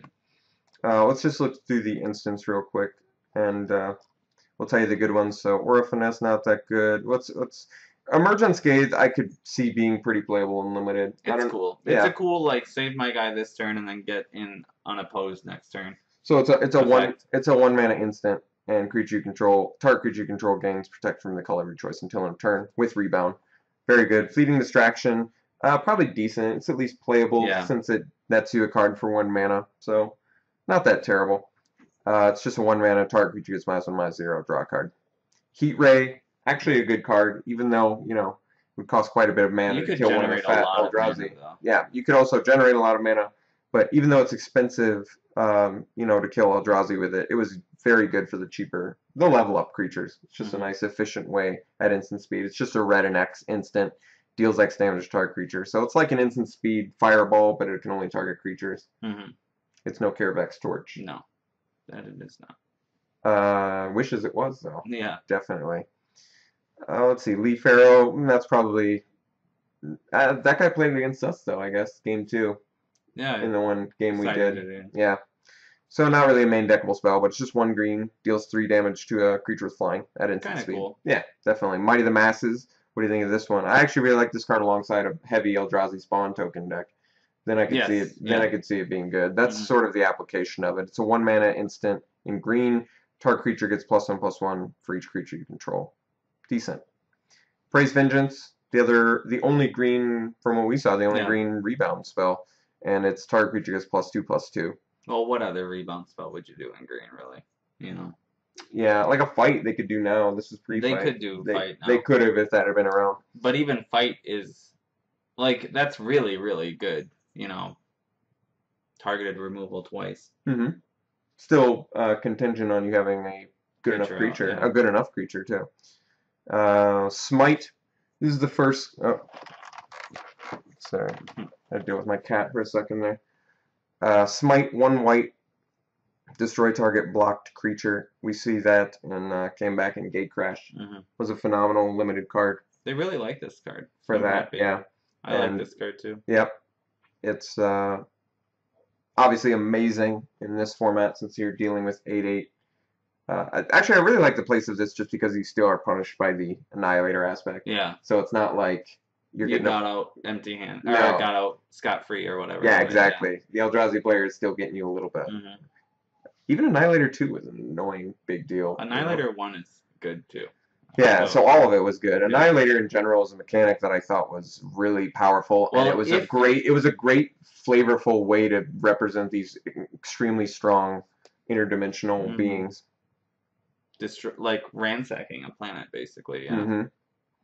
And it's is it just sacrifice? It's just sacrifice. Yeah. I guess it would have been cooler if it was like exile. Then it would have been like more of a devour into eternity sort of thing. Yeah, where it's like making it erased from existence or something, or into a different dimension. Yeah, but they're like literally destroying and smashing and just rending asunder. Not necessarily like portaling everything out of existence. I see. So there's wreaking destruction. I can appreciate that. Vendetta, 1 black. This is actually another reprint from Mercadian Mass. Wait, this is the second one we've seen from Mercadian Mass, right? Battle Rampart as well? Interesting. It is interesting. Do you think that was because Mercadian Mass also had a Defender theme, and maybe that... It probably. Mercadian Mass Defender theme was, small. Very small, but it was there. Okay. Interacting with each other, at least. Okay. Vendetta for 1 black is instant, destroy target non-black creature, can't be regenerated, lose life, equal that creature's toughness. Cool, double-edged sword, you know what I mean? Where it's yeah, I'll kill your Eldrazi, but I'm still getting punished pretty bad for it. But at the same time, you're paying a 1 mana removal spell. So, what are your feelings about Vendetta? It was always good against level up guys, Yeah, that's true, especially if they were just about to invest the mana to get to the next... It was always best to do it right before they were going to get to the important level, and be like, oh, okay. In response. Bye. In response to the level counter. And it's sorcery speed, so they can't do it in response to that. Yeah. So Vendetto, you're right. Excellent out for level up. It's actually less good against Eldrazi, but it still kills them fine enough. Virulent Swipe. Cool one. That one was a good way to handle Eldrazi too. Yeah, good point. I do like that. Like a lot of the rebound cards actually are just good ways around Eldrazi. It seems like. Was there a bounce? Was there a bounce one too, or? No, it was Consuming Vapors was the sacrifice one. Your opponent or target player sacks a creature and you gain life equal to its toughness for 4 mana and rebound. Wait, which really the Surreal Memoir? Is that what you said? No, Consuming Vapors. Oh, the rare one, yeah. God, that one was good. Yeah, I played that in Constructed too for a little while. There were some like mid-range decks I remember at the time that really liked that card a lot. It could really take you apart. It was good against my, believe it or not, it was good against that haste deck. I had like a really hasty Bloodbraid Ball Lightning deck for a while. It was good against that. Yeah. Even if it was a little bit slow for a mid-rangey deck, it might have been enough to turn the tides. Well, the life gain was what was really good about it. Well, alongside Nighthawk too. Yeah. I mean, there was a lot of good outs at that time, and that was like the first appearance of Vampire Nighthawk, which was cool that they brought it into M13. I thought too. I actually thought that was kind of a bold move for them because it still to this day is a constructed playable card, a very powerful. We talked about how Black has the most inefficient creatures, like specifically Black has the most inefficient creatures, and we're talking about a 3 mana 2/3 flyer Death Touch lifelink. Well, they get the most inefficient creatures at common. You know, that should be true. But they're also starting They get Singer Vampire, and that's a pretty I mean that's an efficient creature. I mean it's comparable to Sarah Angel at least, you know. It has the chance to get bigger and be even at uncommon though there's some pretty bad Black creatures. I guess in any color there's bad uncommon creatures. But I feel like Black's always stuck out to me as like the card that's getting them. Yeah, and they should generally get the shaft when it comes to creatures and stuff. But that doesn't mean they can't ever have something good either. No, you know? but Vampire I don't know. Nighthawk to me, I don't think I would have been as bold. Like if Jake had come to me with an idea that was Vampire Nighthawk pre-seeing Vampire Nighthawk, I would have been like, no way, dude. I don't even know if Jake would have been bold enough to even suggest. Yeah, Flying Life Link, Death Touch, all on a 2/3 for 3. For 3. Yeah.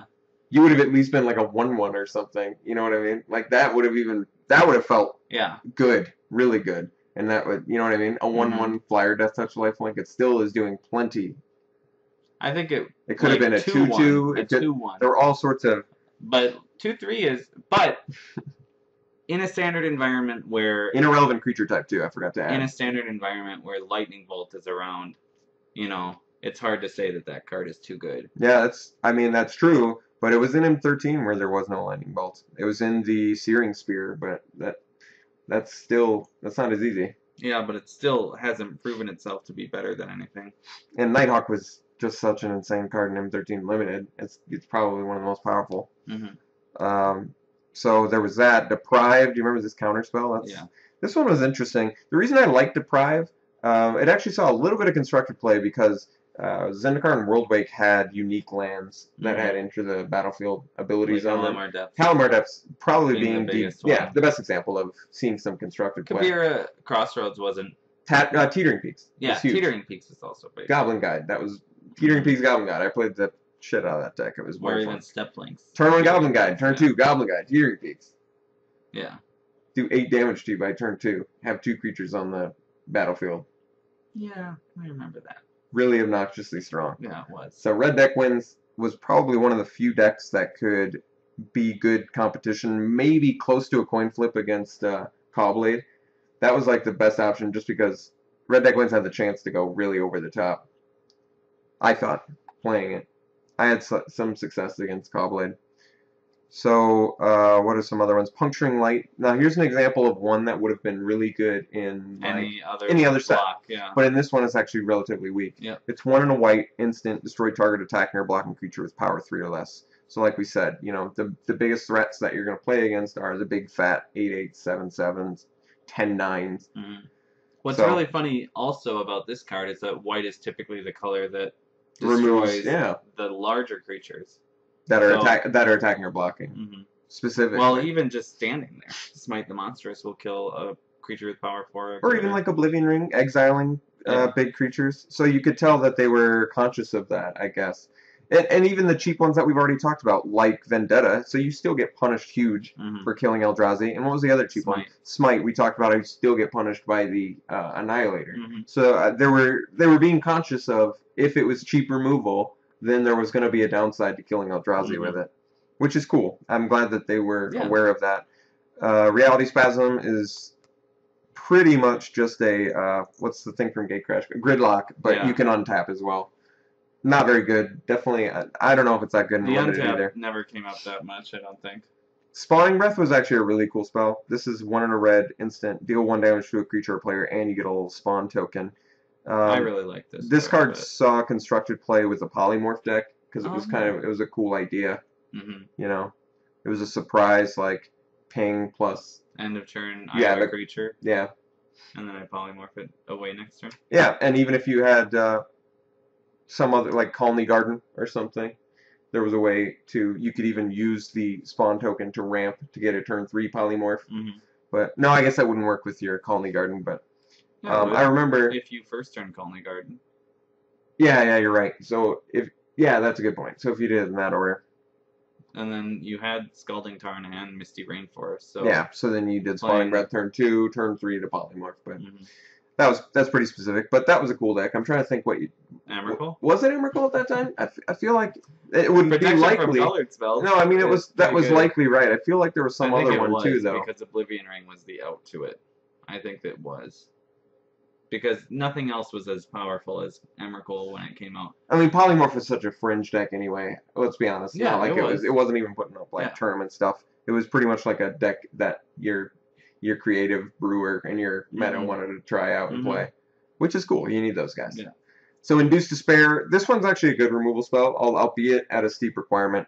It's 2 colorless and a black instant. As an additional cost to cast it, you have to reveal a creature card from your hand, and then target creature gets -X until a turn where it's the card's converted mana cost. So obviously this is good if you have Eldrazi, since you're not going to be playing them until at least turn 6 or 7 or something. It's nice to be able to give -8/-8 for 3 mana. So Induce Despair is a removal I like quite a bit. You're definitely going to want to make sure you have enough creatures to support it. But if you do, I think it's very good. Yeah. Last Kiss is an example of a removal spell that I think is actually not that good. Once again, like decent.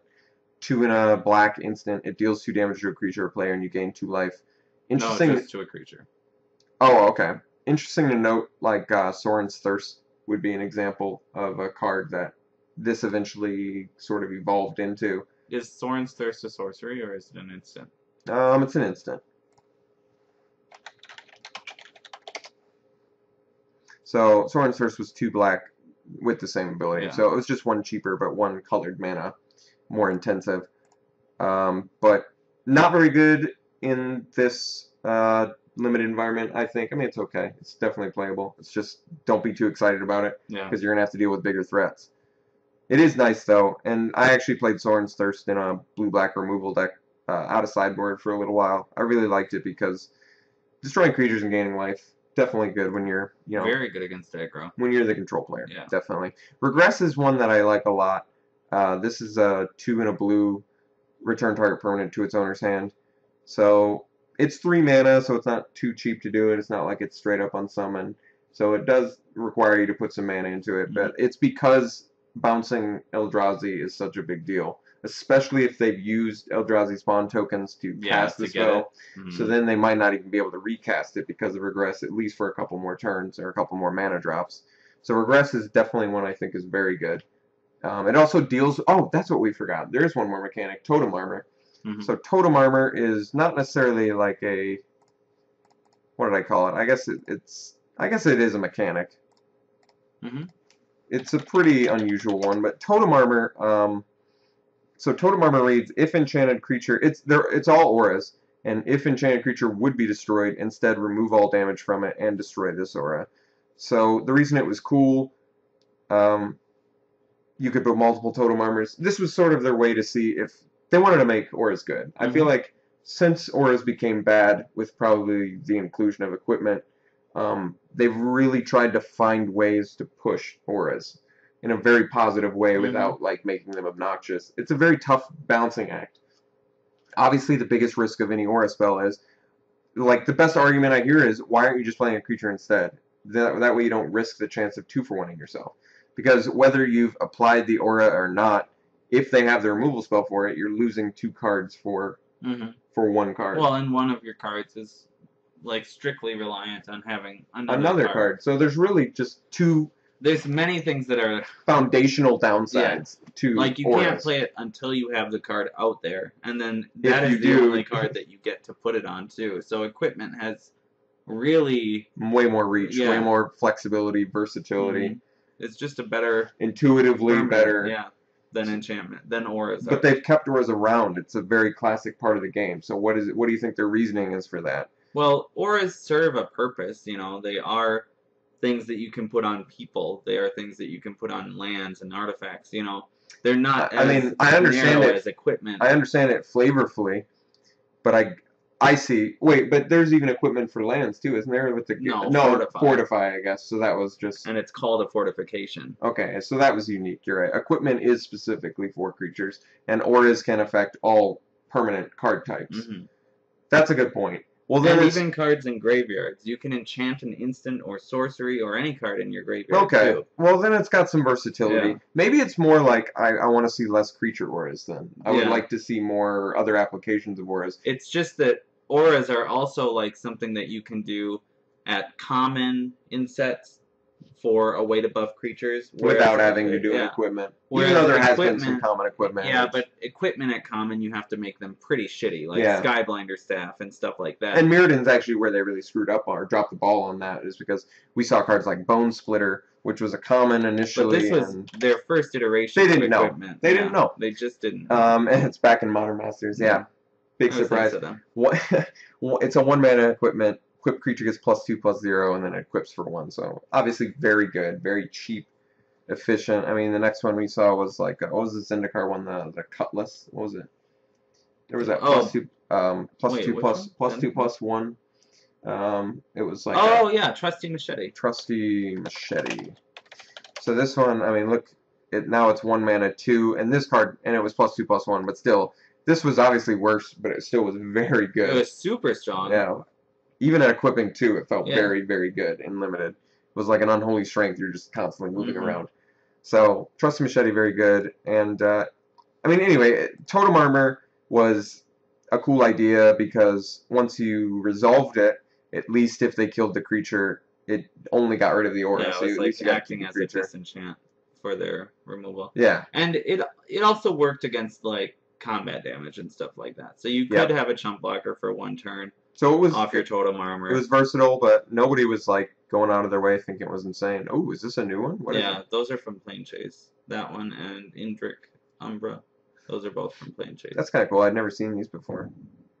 Oh, What was that? I don't know. That was crazy. That was a weird noise. Yeah, it was. So the totem cards in general, totem armor specifically, not just totem. It's all totem armor. Bear Umbra was pretty good rare one, I think. Really Very good powerful rare effect, one. yeah. But what do you think of totem armor? I mean, this It's is good. Well, let's do the but- strategy. We'll show you we'll show you the strategy. Yeah, it is. It's only good, I think. We'll show you Aura Narlid, which was you can do this strategy in the Rise of the Eldrazi Limited. And Aura Narlid is a 2 and a green 2/2 common. Creatures with power less than Aura Narlid's power can't block it, and it gets +1/+1 for each aura on the battlefield. So definitely a lot of stuff associated with this card Yeah. if you have that. At common too. This guy was good. So if you got like 3 or 4 of these and you got like 7 or 8 totem armor, you got yourself a pretty awesome little. And keep You don't in even mind need an Eldrazi that at that point. yeah, and That's an alternative yeah, to there are several different alternative kind of non-Eldrazi decks you can do. the Defender one we talked Yeah. about. But also the Level level up. up, blue Level white up, level up is really We did blue black level up, which worked fine too. I thought yeah, it did work fine, but blue white is where the strategy lies because of the mostly Time of because Heroes. Time of Heroes. Yeah.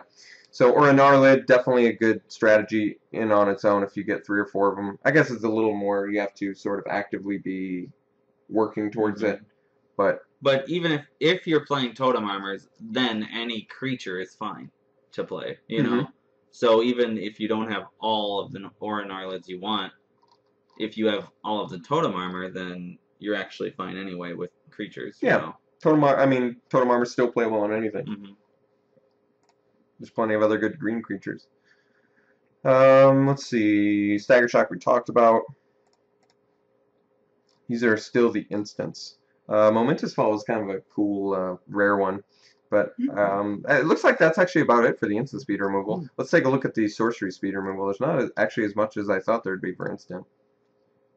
And like we said, since this was a standalone set in the block, it was therefore bigger. How many cards? Probably 249 or thereabouts. I don't know for sure. If maybe all of the colorless cards were just added, all of the Eldrazi cards were added to the set, so it might have been like 265 or something like that. Okay, so we talked about Flame Slash. Forked Bolt is 1 mana sorcery, deals 2 damage, divided as you choose among 1 or 2 target creatures and players. This card's very good, and it's actually seen in Modern too. Inquisition of Kozilek is actually a very funny card. This is another example of a card that's just shit in Rise of the Eldrazi, in its block, yeah. but now costs like a few bucks a piece, and it's only an uncommon. It's at least 4, maybe it's up to 7, but it's an expensive card. It's like $3 to $5 uncommon. Yeah. And it's 1 black. Target player reveals his or her hand. You choose a non-land card from it with converted mana cost 3 or less. That player discards that card. This is actually in some decks just seeing players straight up over Thoughtseize. I was playing it over Thoughtseize in Legacy for sure. So the whole point is in formats like you just said, Legacy. What's like the highest converted mana cost spell you're even playing? Probably 3. So since most of the decks in Legacy are 3 mana or less, this essentially is Thoughtseize without having to pay the 2 life. So, or is it deals 2 damage to you? I actually don't know. 2 life. Lost. Okay. Yeah. Inquisition was really cool card. Yeah, it is. It's a really cool card. I like it a lot. Mm-hmm. As far as the 1-drop take a card out of their hand effects go, I think I like this one and Thoughtseize like at the same level, Mm-hmm. I do like the consistency of Thoughtseize, but I really like Inquisition. True, and there are some things in Legacy that Thoughtseize actually does hit that this doesn't, like Elspeth or something. Some decks are playing Elspeth, I think. Or Jace even. Yeah. Oh, definitely. Oh, yeah. Oh, yeah, Jace, Mind Sculptor. No problem there. Oust is a cool spell. This is an example of a really powerful removal spell for the Eldrazi strategy, I would think. It's an uncommon, 1 white sorcery. Put target creature into its owner's library second from the top. Its controller gains 3 life. This one definitely saw some play in Cobblade.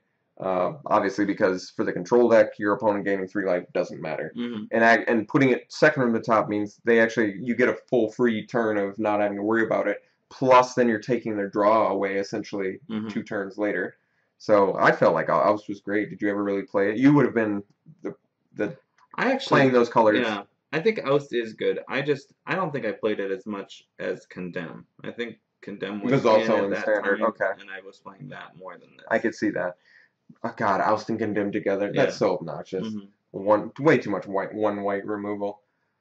I mean, it feels like there were enough people complaining about that, because we had Swords Plowshares in the original Magic, but then it was Path to Exile during Conflux, and that one, I mean, it's not like it was broken, but it was very good. They keep trying to do 1 white mana removal spells too, in that same vein of Exile. And like I said, it doesn't feel too strong. It's just, it feels really, really strong. I think Condemn is probably the best because it's restrictive.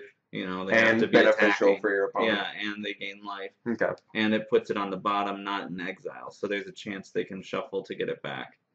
So I think Condemn, as far as white removal spells that want to like permanently remove something, that one's probably the best. And when was the last time we saw that? And it was a M11 or M10. I know it was 10th edition for sure, but I guess you're right. It was probably one of either M10 or M11. I think it was M11. I guess we can check. Yeah. M11, okay. And do you think we're ever going to see it again? Maybe. I think it's a fine card. And I think it could easily be brought back. It's not too obnoxious in control builds? Not in my opinion. Okay. I don't think so, but maybe not with now that we have hexproof. And maybe. I don't know. I don't know either. Shrivel. Not that great. Not very good. Yeah, so it's actually a decent sideboard card. 1 in a black, all creatures get -1/-1 until end of turn. Growth Spasm is a great sorcery. That was an amazing card. So this is 2 in a green. This definitely saw some play, I think, in the Eldrazi ramp deck as maybe like a 1 or 2 of. I think you played it as a 3-of. I can't even remember. That deck was mostly ramp. Yeah, So it was lots of this ramp. is 2 and a green. Search your library for a basic land card. Put it onto the battlefield tapped. Then shuffle your library. Put a 0/1 Eldrazi spawn creature token on the battlefield. So you get double ramp for 3 mana. Very good. Not the turn you play it, but the next turn you have double ramp. You're at So 6 mana on turn 4. Perish the Thought, cool spell. Obviously, makes sense that they didn't want it. They didn't want to do distress because of the Eldrazi, so they made it cost 3 mana. Perish the Thought is 3 mana sorcery. They reveal their hand. You choose a card from it, and then they shuffle it into their library. So It's a unique effect for black. I think they did shuffle into the library because otherwise, I guess it would have been too beneficial for your opponent to get like a Kozilek and let them, if it was like put it in the graveyard, They would just shuffle their whole graveyard. Yeah. It's not too good because they do have that effect, but that ability is better in limited than it is in constructed. I think it was Getting your spells recycled like that. I think it was anything to avoid the potential to reanimate like an Eldrazi. You know, they didn't want. I guess to artisan would have been an interaction that was beneficial for them. Later on, much later on, but they could have exiled it. I think they do that in black from hand occasionally. But I think that this was an interesting way to show like maybe an Eldrazi spell, you know, without action, because it is. And showing how the Eldrazi might interact with your mind instead of like exiling it or making you discard it. It's actually shuffled back into what you know. You can't find it or access it. You know? Yeah, the picture is a little Eldrazi, I'm assuming spawn token, or maybe just some lesser Eldrazi. It looks like, well, it's definitely Kozilek because it has like the bifurcated arms. But why is he so small? Or no, it's Ulamog because of the plate skeleton. Oh, he's a spawn of Ulamog. Yeah, I see. Yeah. But he's like got his finger on a woman's temple, and you can see some blood and sort of dark something energies going through her. She's got a cool tap on her arm. Okay, let's look at Consuming Vapors. This is the one Jake talked about earlier. 4 mana sorcery. It's a rare. Target player sacks a creature. Gain life equal to that creature's toughness. And it's got rebound. Pretty good. Ooh, okay, Trader's Instinct. Excellent sorcery to get in this format, especially. First time for it. Yeah, 3 in a red. Gain, and yeah, you're right. It came back in, what was it, Gatecrash again? Or, no. Return Ravnica. And this is gain control of target creature until in turn, untap that creature, and it gets +2/+0 in haste. Definitely good with Annihilate. Wrap in Flames, fairly weak one. This would have been a much better card, I think, in like a core set. You know, much stronger. Not better necessarily, but this is fair. This is a weak effect in this format. Yeah, it definitely. Corpse Hatch is a great example of a very powerful removal spell in this format or any format, I would think. 3 and 2 black sorcery, destroy target non-black creature, put 2/0/1 colorless Eldrazi spawn creature tokens onto the battlefield. You know, it almost would have been cooler if it was destroy target colored creature or something like that. You know what I mean? So then it like was unable to destroy the Eldrazi. Eldrazi, yeah. And then they might have even been able to justify it cheaper at that point.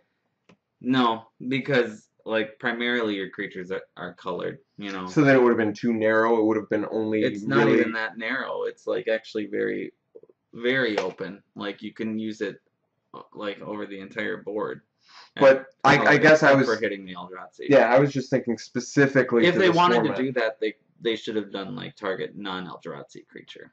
You know. Okay, I would have been okay with that too. And that would have actually made opened it up for commander, and it would have opened it up more for commander. Yeah, exactly. Since Eyeblight's ending is playable as well as the what's the destroy target non-spirit one? Rend Flesh. Yeah, those two are like a couple of my favorite, and Chill to the Bone is really good too. Destroy target non-snow creature. It's like that one's 4 mana instant. Yeah. Okay. We talked about it. We actually got an Explosive Revelation. I needed to read this card. It's 3 and 2 red, uncommon. Choose a creature or player, reveal cards from the top of your library until you reveal a non-land card.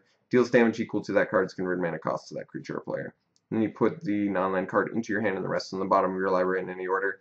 I guess the cool aspect of it is at least you're netting a non-land card.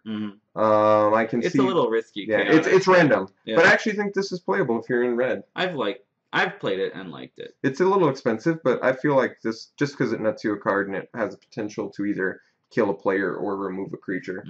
Good enough. At least guarantee you kill the next one. Yeah, right? yeah. So Fissure Vent, unless you're running 0 mana spells.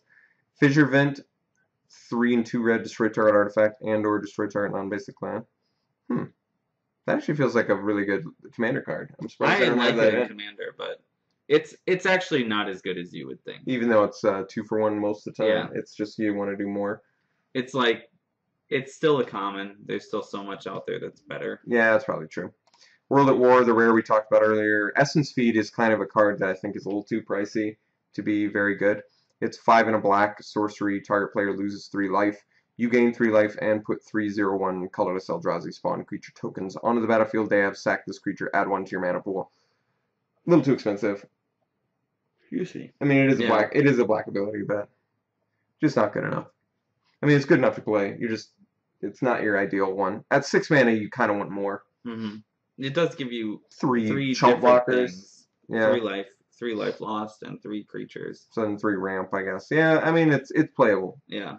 Just don't be too excited about it because it costs 6 mana. It is expensive. Let's see some non-mythic, non-rare stuff. A lot of rares. Skittering Invasion. Okay, that one's uncommon. 7 mana. This one's hard to play. Put 5 colorless Eldrazi spawn creature tokens on the battlefield. I feel like this card doesn't do enough for 7 mana, don't you? I feel the same way, yeah. It's expensive. And even if I see the point of, like, if you already have a couple Eldrazi, it gives you more ramp. Mm-hmm. But it's, in my opinion, a little too expensive. It's expensive for a little payoff. It has a crazy picture, though. It has a very weird, unusual picture. I do want to do the Rise of the Eldrazi draft pretty soon here. Before we do that, I wanted to talk about kind of a wrap-up of Return to Ravnica block. So we've been playing it for months. You've seen Jake and I streaming it for how long now? We had some fun with it. Sometimes it's difficult to remember the fun times because I do feel like the limited environment changed later in its life. In the last month or so, it's really kind of gotten cutthroat in a weird way. You have to be. What we've kind of learned is the Dragon's Maze pack doesn't decide your deck as much as what's open in the second pack. That's kind of the issue. So you don't really learn as much information. You don't learn anything. You learn nothing out of the first pack, which is a big limited issue. Before, I guess it wasn't a problem. Well, both Return to Ravnica and Gatecrash on their own were great. They were a lot of fun, and I don't think we had any complaints of that. I don't remember complaining about that. I always thought it was fun. It was 5 different guilds for 8 people, which meant that, like, most of the time, only 3 of them were doubled up on. So, you know, there was plenty of cards to go around for everybody for every guild. Mm-hmm. But the issue with the Dragon's Maze packs, now we have all 10 guilds into a small set, and then how many cards even had the mechanics? That was our biggest gripe. That's my biggest gripe. It's like mine you too. didn't even push the mechanics in this set, and then you gave I think 2 cards or 1 card with. I feel like the other thing is like I actually think the Clue Stones were a big miss. I don't know why though. I mean, I think that they were playable and they are still played. They're still played. Yeah, they are. I feel like they would have been better off with some other cycle of like half the cards. You know, like 5 cards doing something different. Like generating 3 mana instead or something. Something else. I don't even know. Like, I really don't know. But I don't like how the Clue Stones affect. They were very simplistic, and they were like a common version of Keyrune. Oh, I see what you're saying. Because they were common, Dragon's Maze packs, and also because it's a small set, you'd run into these like 5 Clue Stone packs, and it was obnoxious. It was ugly to look at. And they don't give you a sense of what's open. Yeah, either. There's no knowledge. Yeah, so you can see like a second last pick Dimir Clue Stone. It does not mean Dimir's open. There's nothing to be gained from it. If all of that cycle had been dropped and they did 1 card that was like the mana fixer, or 2 or 3 different artifacts that were mana fixers but fixed in different ways. Yeah. That would have been, I think, a lot better to that set than what they ended up doing with the Clue Stones. You know, I like the Clue Stones, how they want them to work, but I don't like that they step on the toes of key runes. And they don't indicate what direction you're drafting. So that is a big issue. And ultimately, like we said, it really cost in the full block. But, I mean, at the beginning of the full block, it was fine. I guess it was harder to notice. I think the thing is that strategy did change. The beginning, people were probably going, I want to be this 3-color combination, and, like, I can pick these 2 cards up, and I'll start forcing this out of this pack. and they actually played into that strategy. Well, then people were like, start drafting to the Gate Crash, or start drafting for Gate Crash, or like to the Gate Crash pack. No, it's absolutely right, and that was And then- that was the Pro Tour strategy too. Was Yeah. draft towards the Gate Crash guild that you want to be, and then if it wasn't open, you still had Return to Ravnica to sort of bounce back and clean up on. But like we've tried multiple times to draft to the Return to Ravnica pack, and it just does not work out. It falls apart. You can miss so hard and not even realize it until you get to the Return to Ravnica pack. Because it's not like you're getting any sort of indication during the Gate Crash pack, and you didn't get any indication during your Dragon's Maze pack. Yeah. So it's really like just blind going into Return to Ravnica, which kind of sucks because arguably Return to Ravnica was the best of the three. I think I had, I mean, I liked Extort the most from Gate Crash, but I want to say I liked Return to Ravnica, Triple Return to Ravnica more than Gate Crash. I'm trying to decide. I really liked Evolve. You know, I love the Simic and Gate Crash. I really liked that. Yeah, it's almost like the mechanics in Gate Crash were better, but for some reason, like the cards, the way they designed the cards in just Return to Ravnica were better. I don't know. I think Return to Ravnica feels more guild-like almost. It like actually evokes the feel of the original Ravnica setting and stuff. I could see that. And then Gate Crash was a really good environment, but not necessarily evocative of the original Ravnica. Yeah. That's a good point. I could see that. Some of the original Ravnica mechanics were very strange too. Like we've talked about Haunt on here before, and how that was a miss only in that it was like really so convoluted. And they tried to do it on like non-creatures or both. All types of permanents, basically. And spells. Or spells, yeah. That's what I meant. Everything they tried to do it on, and it just didn't work out for them because of that. I don't know why you would have Haunt on a spell, and it doesn't make sense when you say it. This spell has Haunt. What? Why would a spell haunt you? Let's keep talking about it. I'm just going to join the queue now, and we may have to pause it if it's going to take too long, but we can still... Let's keep talking about Return to Ravnica block, because... Oh, it's 7 people. Oh my god, perfect. Well, we joined just in time. Wow. I logged on the perfect time. All right, well, we're going to start it then. Hey, Rage Nimbus. Looks like we have a little bit of a issue here graphically. This happens occasionally. But let's look at... where is card? All right. So our rare is Rage Nimbus, which is a powerful defender. I don't know if I'm opposed to first picking it, but Rapacious one is also... Very good. Very good one. Nest Invader. Nest Invader, very good. Boar Umbra. There's a lot. Hand of Emrakul is the weakest one, so I don't think we want to take that. I really think it's either Rapacious one or Rage Nimbus. I guess Rage Nimbus is the most interesting, and it actually has the highest upside, being as it blocks flyers and it forces attacks on weaker creatures.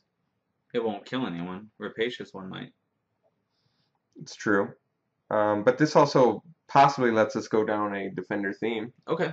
I'm okay with game with trying it. Yeah. It's rare. We don't see it much. Yeah. There's nothing that's phenomenally strong here. Boar Umber is a strong card, but I don't feel as comfortable picking that over the sort of rare If you want to go like defender theme, we can try it. I don't even think I've done it, so yeah, let's think about it. All right, this pack has Brood Birthing. That's probably not the first pick. Pawn Fulamog is a very good card. This one's 3 mana, 2/2 Vampire Shaman. When it or another non-token creature control dies, you get a spawn token. Pretty good. Seagate Oracle foil is actually a really cool one too. This one it's a 3 mana 1/3, but it lets you look at the top 2 and put one in your hand. It's a pretty good blue spell. I like Praise Vengeance too. So I'm thinking if you want to go defender path though, maybe Wave Watch. I mean, this one's not a defender, but there isn't a defender in this pack, is there? No. But I like the pawn. I don't mind him. White is more of the... I would say green and white are like your primary kind of colors to go into if you want to be defender too, because green has overgrown battlement. Oh, I see. That's the one you want to get. For your Eldrazi. That's a good point. So green and white, but I would go Wildheart Invoker if I was going to pick a green card. Well, it's the green card. It's a pretty efficient creature. I guess I'm okay with that. Not a very exciting second pick, but we were kind of going a little bit late there. All right, Spawning Breath's actually a pretty good one since it's both a ramp spell and a Removal spell. yeah, not an amazing one by any means. But how's this one work again? It's a little too narrow for the Soul Surge Elemental. You said it was green and white were our defenders. There is a Hand of Emrakul in here. Ikril Outrider too. Is a level up creature. It's a 2 mana 1/2. Level up for 4. Level 1 it becomes a 2/6 Vig. That's pretty good. We could why don't we stick with the Spawning Breath for now? Okay. Cadaver Imp's also very good. Mm-hmm. I really like this card a lot. Or Stomper Cup. I like the green Stomp deck too. Could work. It's a 5/3 Trampler. I kind of like the Spawning Breath just because ramp is going to be essential if we're drafting Eldrazi, which, I mean, you really want to do. Mm-hmm. Any deck can run the Eldrazi, that's the best point, even if you're a defender, especially if we're the Overgrown Battlement one. Alright, well, there's a Skittering Invasion in here, but we just talked about how it's a little bit unexciting. Devastating Summons. Goblin Arsonist is okay, too. Devastating Summons is a rare, though, and we're probably red, so I think I feel comfortable taking that. I mean, it's a finisher. Yeah. Devastating Summons is a 1-mana sorcery. As an additional cost, sack X lands, and then you put 2 X red elemental creature tokens on the battlefield. It's pretty strong. Not the greatest third pick, but certainly powerful enough. Alright, we could take an Eldrazi Temple, too. Yeah, we'll just get that guy's deck. Yeah, ideally. Totem Guide Heartbeast is pretty cool. Since it's a 5 mana, lets you get another card in your hand if we pick up any auras, any totem armors. I guess I'm comfortable with the temple. I'd just take it. Still early enough, we could see some hands or something. It's only pack 1. Yeah. Sentry. There is Ogre Sentry. Looks like green's getting cut. Maybe blue's open it. Maybe it's still too early to tell. But we can take the Sentry, stick to red for now. Okay. Oh, there's the Stalwart Shield Bearers. Alright. So we can maybe go a little bit deeper red if we're hoping to see Vent Sentinel or Overgrown Battlement. Definitely not any super exciting green picks in here. So I guess I'm comfortable with Stalwart Shield Bearers. Maybe see if we can pick up some more defenders. I'd like them That'd to be go cool. Alright, well we got the hand now, and I'd say with the Temple, Spawning Breath, we can comfortably take hand now, potentially get some more ramp for it later. Okay. Alright, we'll take them both. Spawning Breath? I guess we could take... Yeah, let's do that. Let's get some more ramp. I'm cool with that. Not the best removal, but it is a 2-mana ramp. A 1-time ramp only, but... It also produces a chumper, like it's 1 damage to it's them pretty and it versatile. prevents- Yeah, I mean, it does a lot of things. Yeah. Deceptively good. Not the best spell ever made, but it's good enough. It's playable. Yeah. So, I mean, we'd ideally... We can sort of go a couple different directions still. We're definitely trying to signal that red. We want red. Oh, And well, it looks we're like... getting It Let's does take look the like that's brood what... birthing then. Okay, we can possibly make this work. I really wish. What's we this would've guy done- do? It's just pains Oh, when yeah. he comes out. He's a little too expensive, I think. Yeah. I guess we can take the brood breathing. You wish we'd gotten what? The rapacious one now. Oh, I see. Okay. Instead of the Rage Nimbus? Yeah. He's still fine, though, on his own. He can eat little dudes, and he works well with this guy. Mm-hmm. So we may still be red, white. I still like Rage Nimbus. I think he's good. Rapacious one is very good, too, and I have played that card. Just generating a bunch of Eldrazi spawns is very good. Yeah. But it is 6 mana, and Rage Nimbus is cheap. Take this white, I think. Unless you think Destiny is worth it, I guess. I don't think Fissure Vent is worth playing. Well, I just want to cut red. I want to Okay. signal more that red's not open. That's really the only reason I'm taking it. I want to make sure we get all the red cards. Okay. It's kind of refreshing to be in an environment where signaling probably does something. Yeah. Towards the end of cut Return to cards. Ravnica, I didn't feel like it anymore. Alright, we can take another one. Yeah. Let's just be a spawn deck. Spawn and Alright, hand. so it looks like the white idea is going to work out. Take the heart piece. We could take the removal. I guess in case we get any auras. There are red auras too, right? Or No, Oh. but there is only white. yeah, but Hyena Umbra is a really good one. We're going to let them have Night Haze. I don't know what better way to signal that we don't need to be in black. So it doesn't look like we're going to be able to make green work, likely, but we can make red-white work. Hedron Matrix, 4 mana equipment, gets +X where it's converted mana cost. It's not bad. Heat Ray, I think, is probably what the pick Flame is. Slash. I guess Flame Slash is even more efficient, so we can take that. Heat Ray is very good, but Heat I Ray's really good too. like There's Flame the Slash. Hyena Umbra, and there's an Oust in here as well, both of which are good. We're not sure what our second color is for Yeah, sure. let's take the that Flame green. Slash just because it's cheap removal. Yeah, it's pretty cheap removal. Yeah. Hedron Matrix is good too, I feel like. Decent. Probably not great But for us. no, not necessarily where we're at. So, I think Devastating Summons is a pretty satisfactory game ender late game. With 5 lands, it's 2 5/5s. Yeah, it can take the game over. Mhm.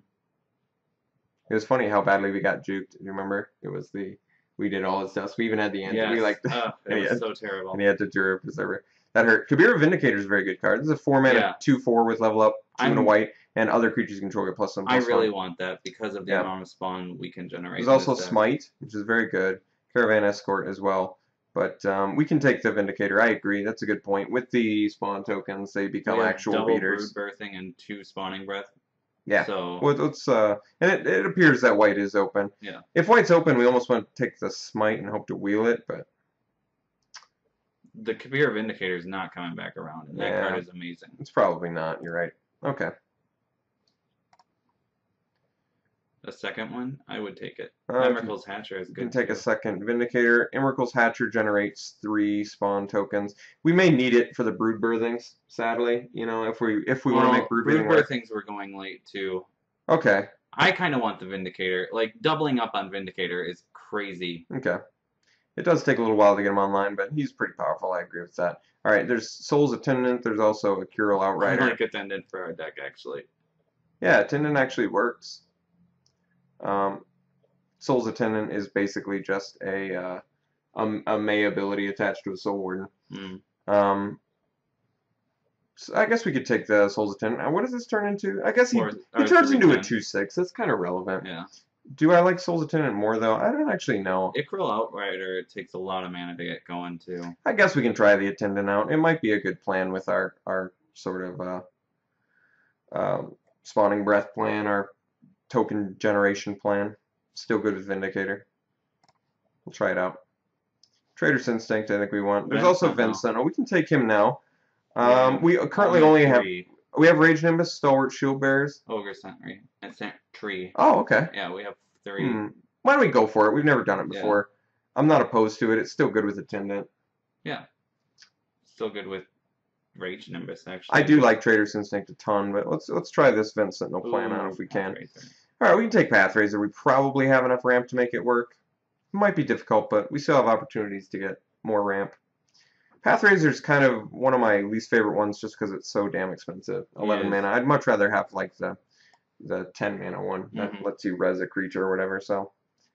Or just Ulamog's Crusher. I'd much rather have Ulamog's Crusher. Yeah, Pathrazer's pretty pricey. I could see having a hard time playing him. I mean, he's hard to play in Commander. You know? But we do have Eldrazi Temple, and we have Spawning Breaths and Brood Birthings, and yeah, we probably actually currently we can't make Brood Birthing work. We're gonna need more. We can take Puncturing Light here. Yeah, it is a removal spell after all. How about Angel Heart Vial? Turd. Yeah, that card is a turd.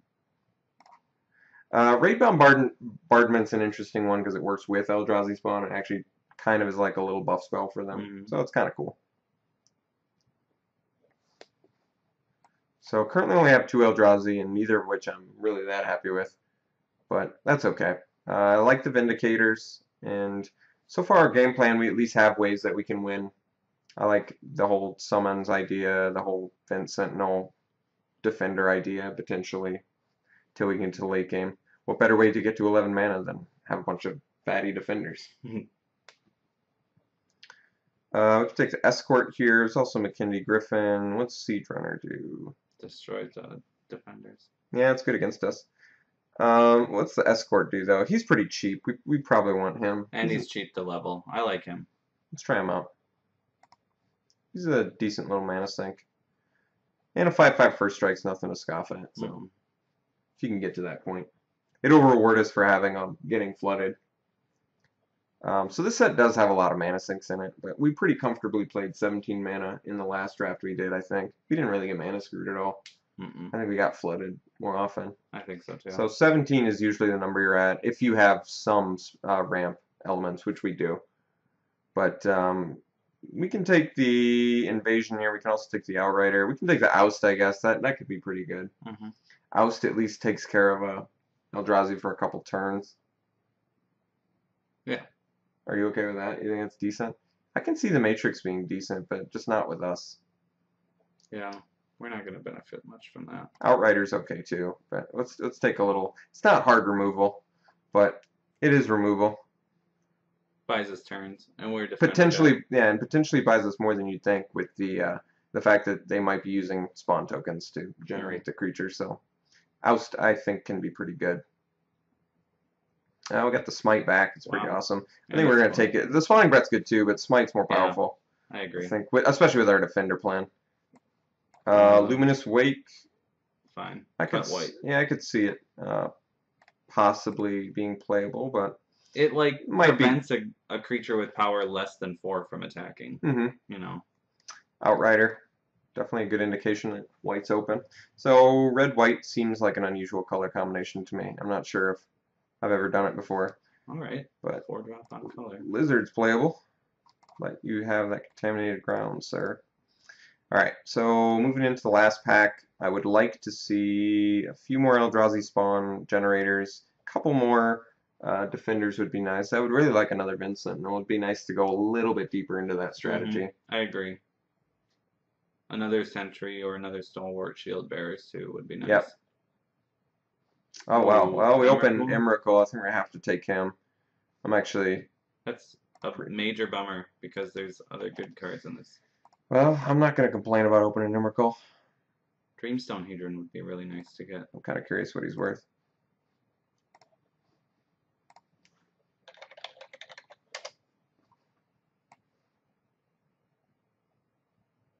Guess he's worth about 7. Well, he's not worth as much as I thought, but he's certainly worth enough for me to take him.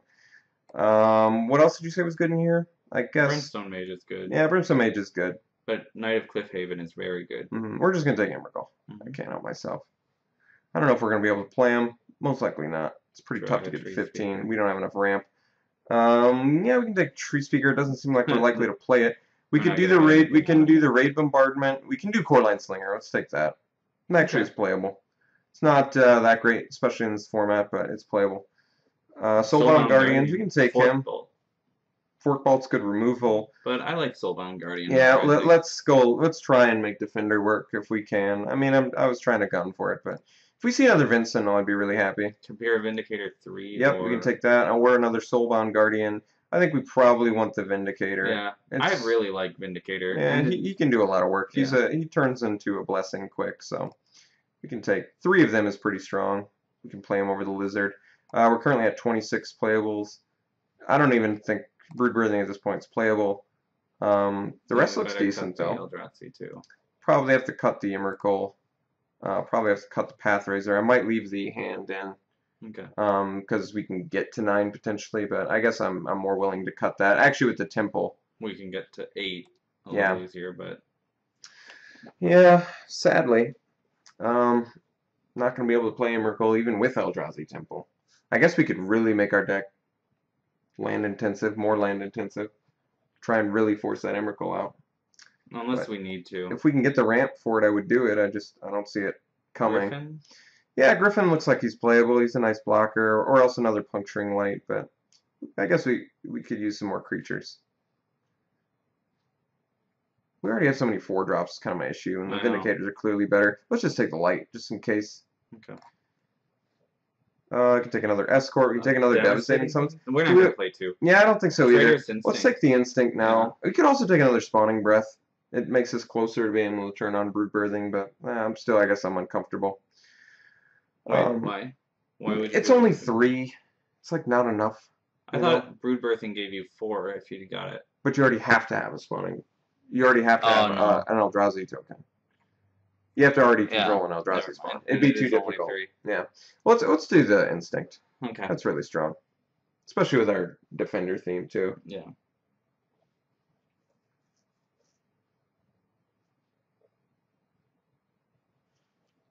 So we're kind of a low creature count deck, which is a little bit awkward with the Vindicators, but they're just they get fat on their own too. It's not like 4/8 anything to scoff at, and I do like having a blessing effect potential. Oh, got that Vincent. Oh, that's some coolness. Sadly, in the same pack with Warmonger's Chariot. Yeah, which would have been cool. I'm actually a little bit cooler with Vincent just because I really wanted to try that out. I guess Lizard maybe in case we need it. Doubt it. We could be a fatty deck. I mean, we're not doing the Heart Beast, you know. Dawnglare Invoker. Yeah. Very good. This guy is we good. have no 3-drops. He's actually a really this card's just really strong in general because that ability at a certain point can actually just take the game over. Mhm. I've seen people just Angry Seed with Dawnglare Invoker. If they don't have the outs for it, you can just leave the mana. If you have a better board state, it can 8 be mana is like doable. once you get to 8, and if you already have this for control, sideboard. Yeah. I guess it's good against Totem Armor. We need to make 3 cuts. We might not even do Temple in hand. I think we might even be able to get out of this plan. And then we only need to cut a couple more. Line Slinger. Just in case against the aggro deck. We can probably take them out of main deck. And maybe even take the Punching Lights out.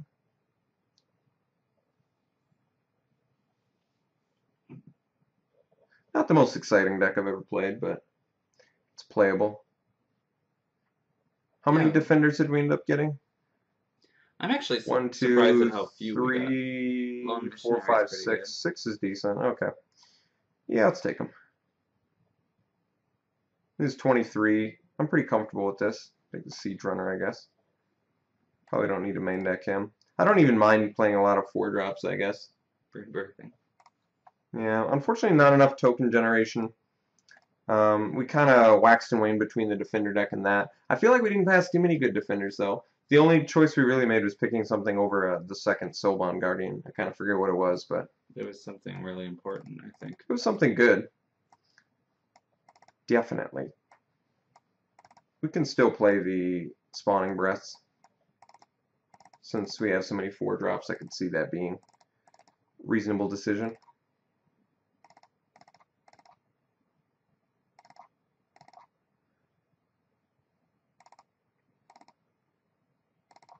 A lot of Indicators, Soulbound Guardians, and this is 23.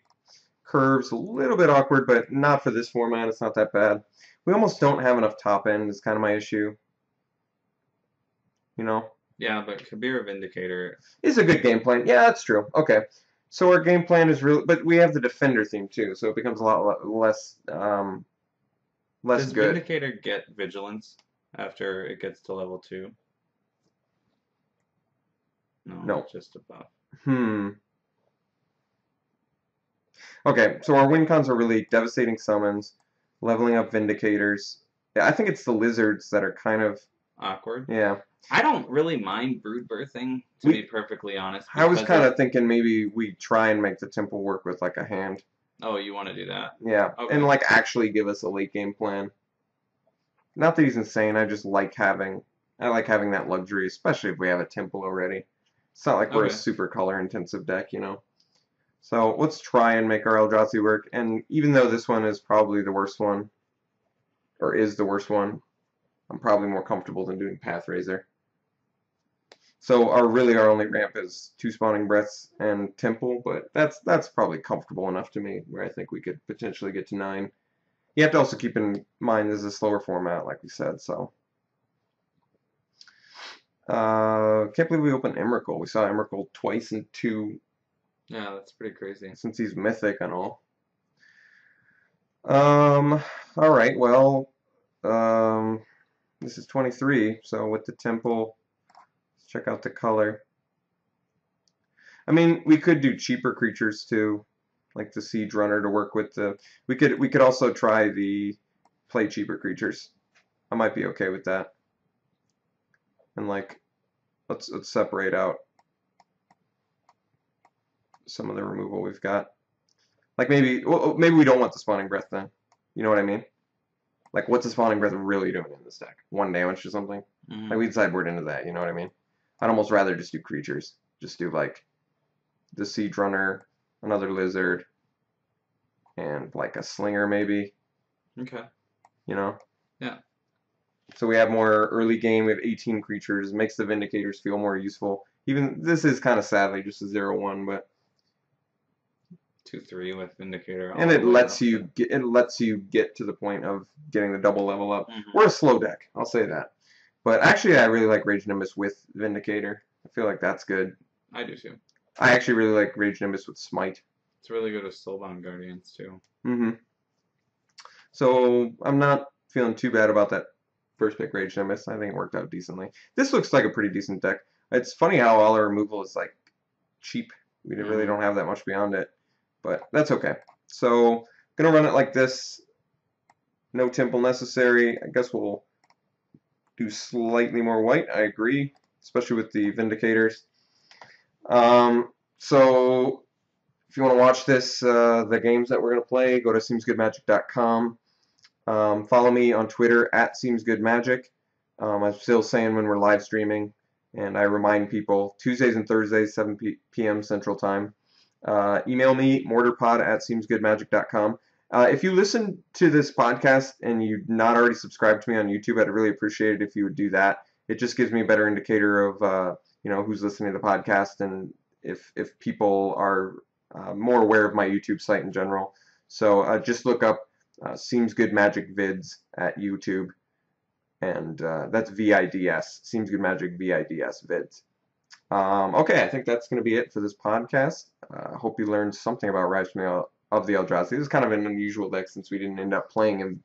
It's kind of funny, too, since we ended up with the best Eldrazi and we couldn't even afford to play it. I think it's actually a card that you don't usually get to play unless it's the first thing you draft. And you really draft after it, yeah. You get those battlements. You get like 3 battlements or something. And Spawning Breath, everything that ramps and gives We were close. We were close, just not quite there. This deck doesn't look bad, though. I'm excited to try out Vin Sentinel. I hope he pans out all right. Or the Vindicators of the Summons. So we've got some mana sinks. All right, I'll see you guys later.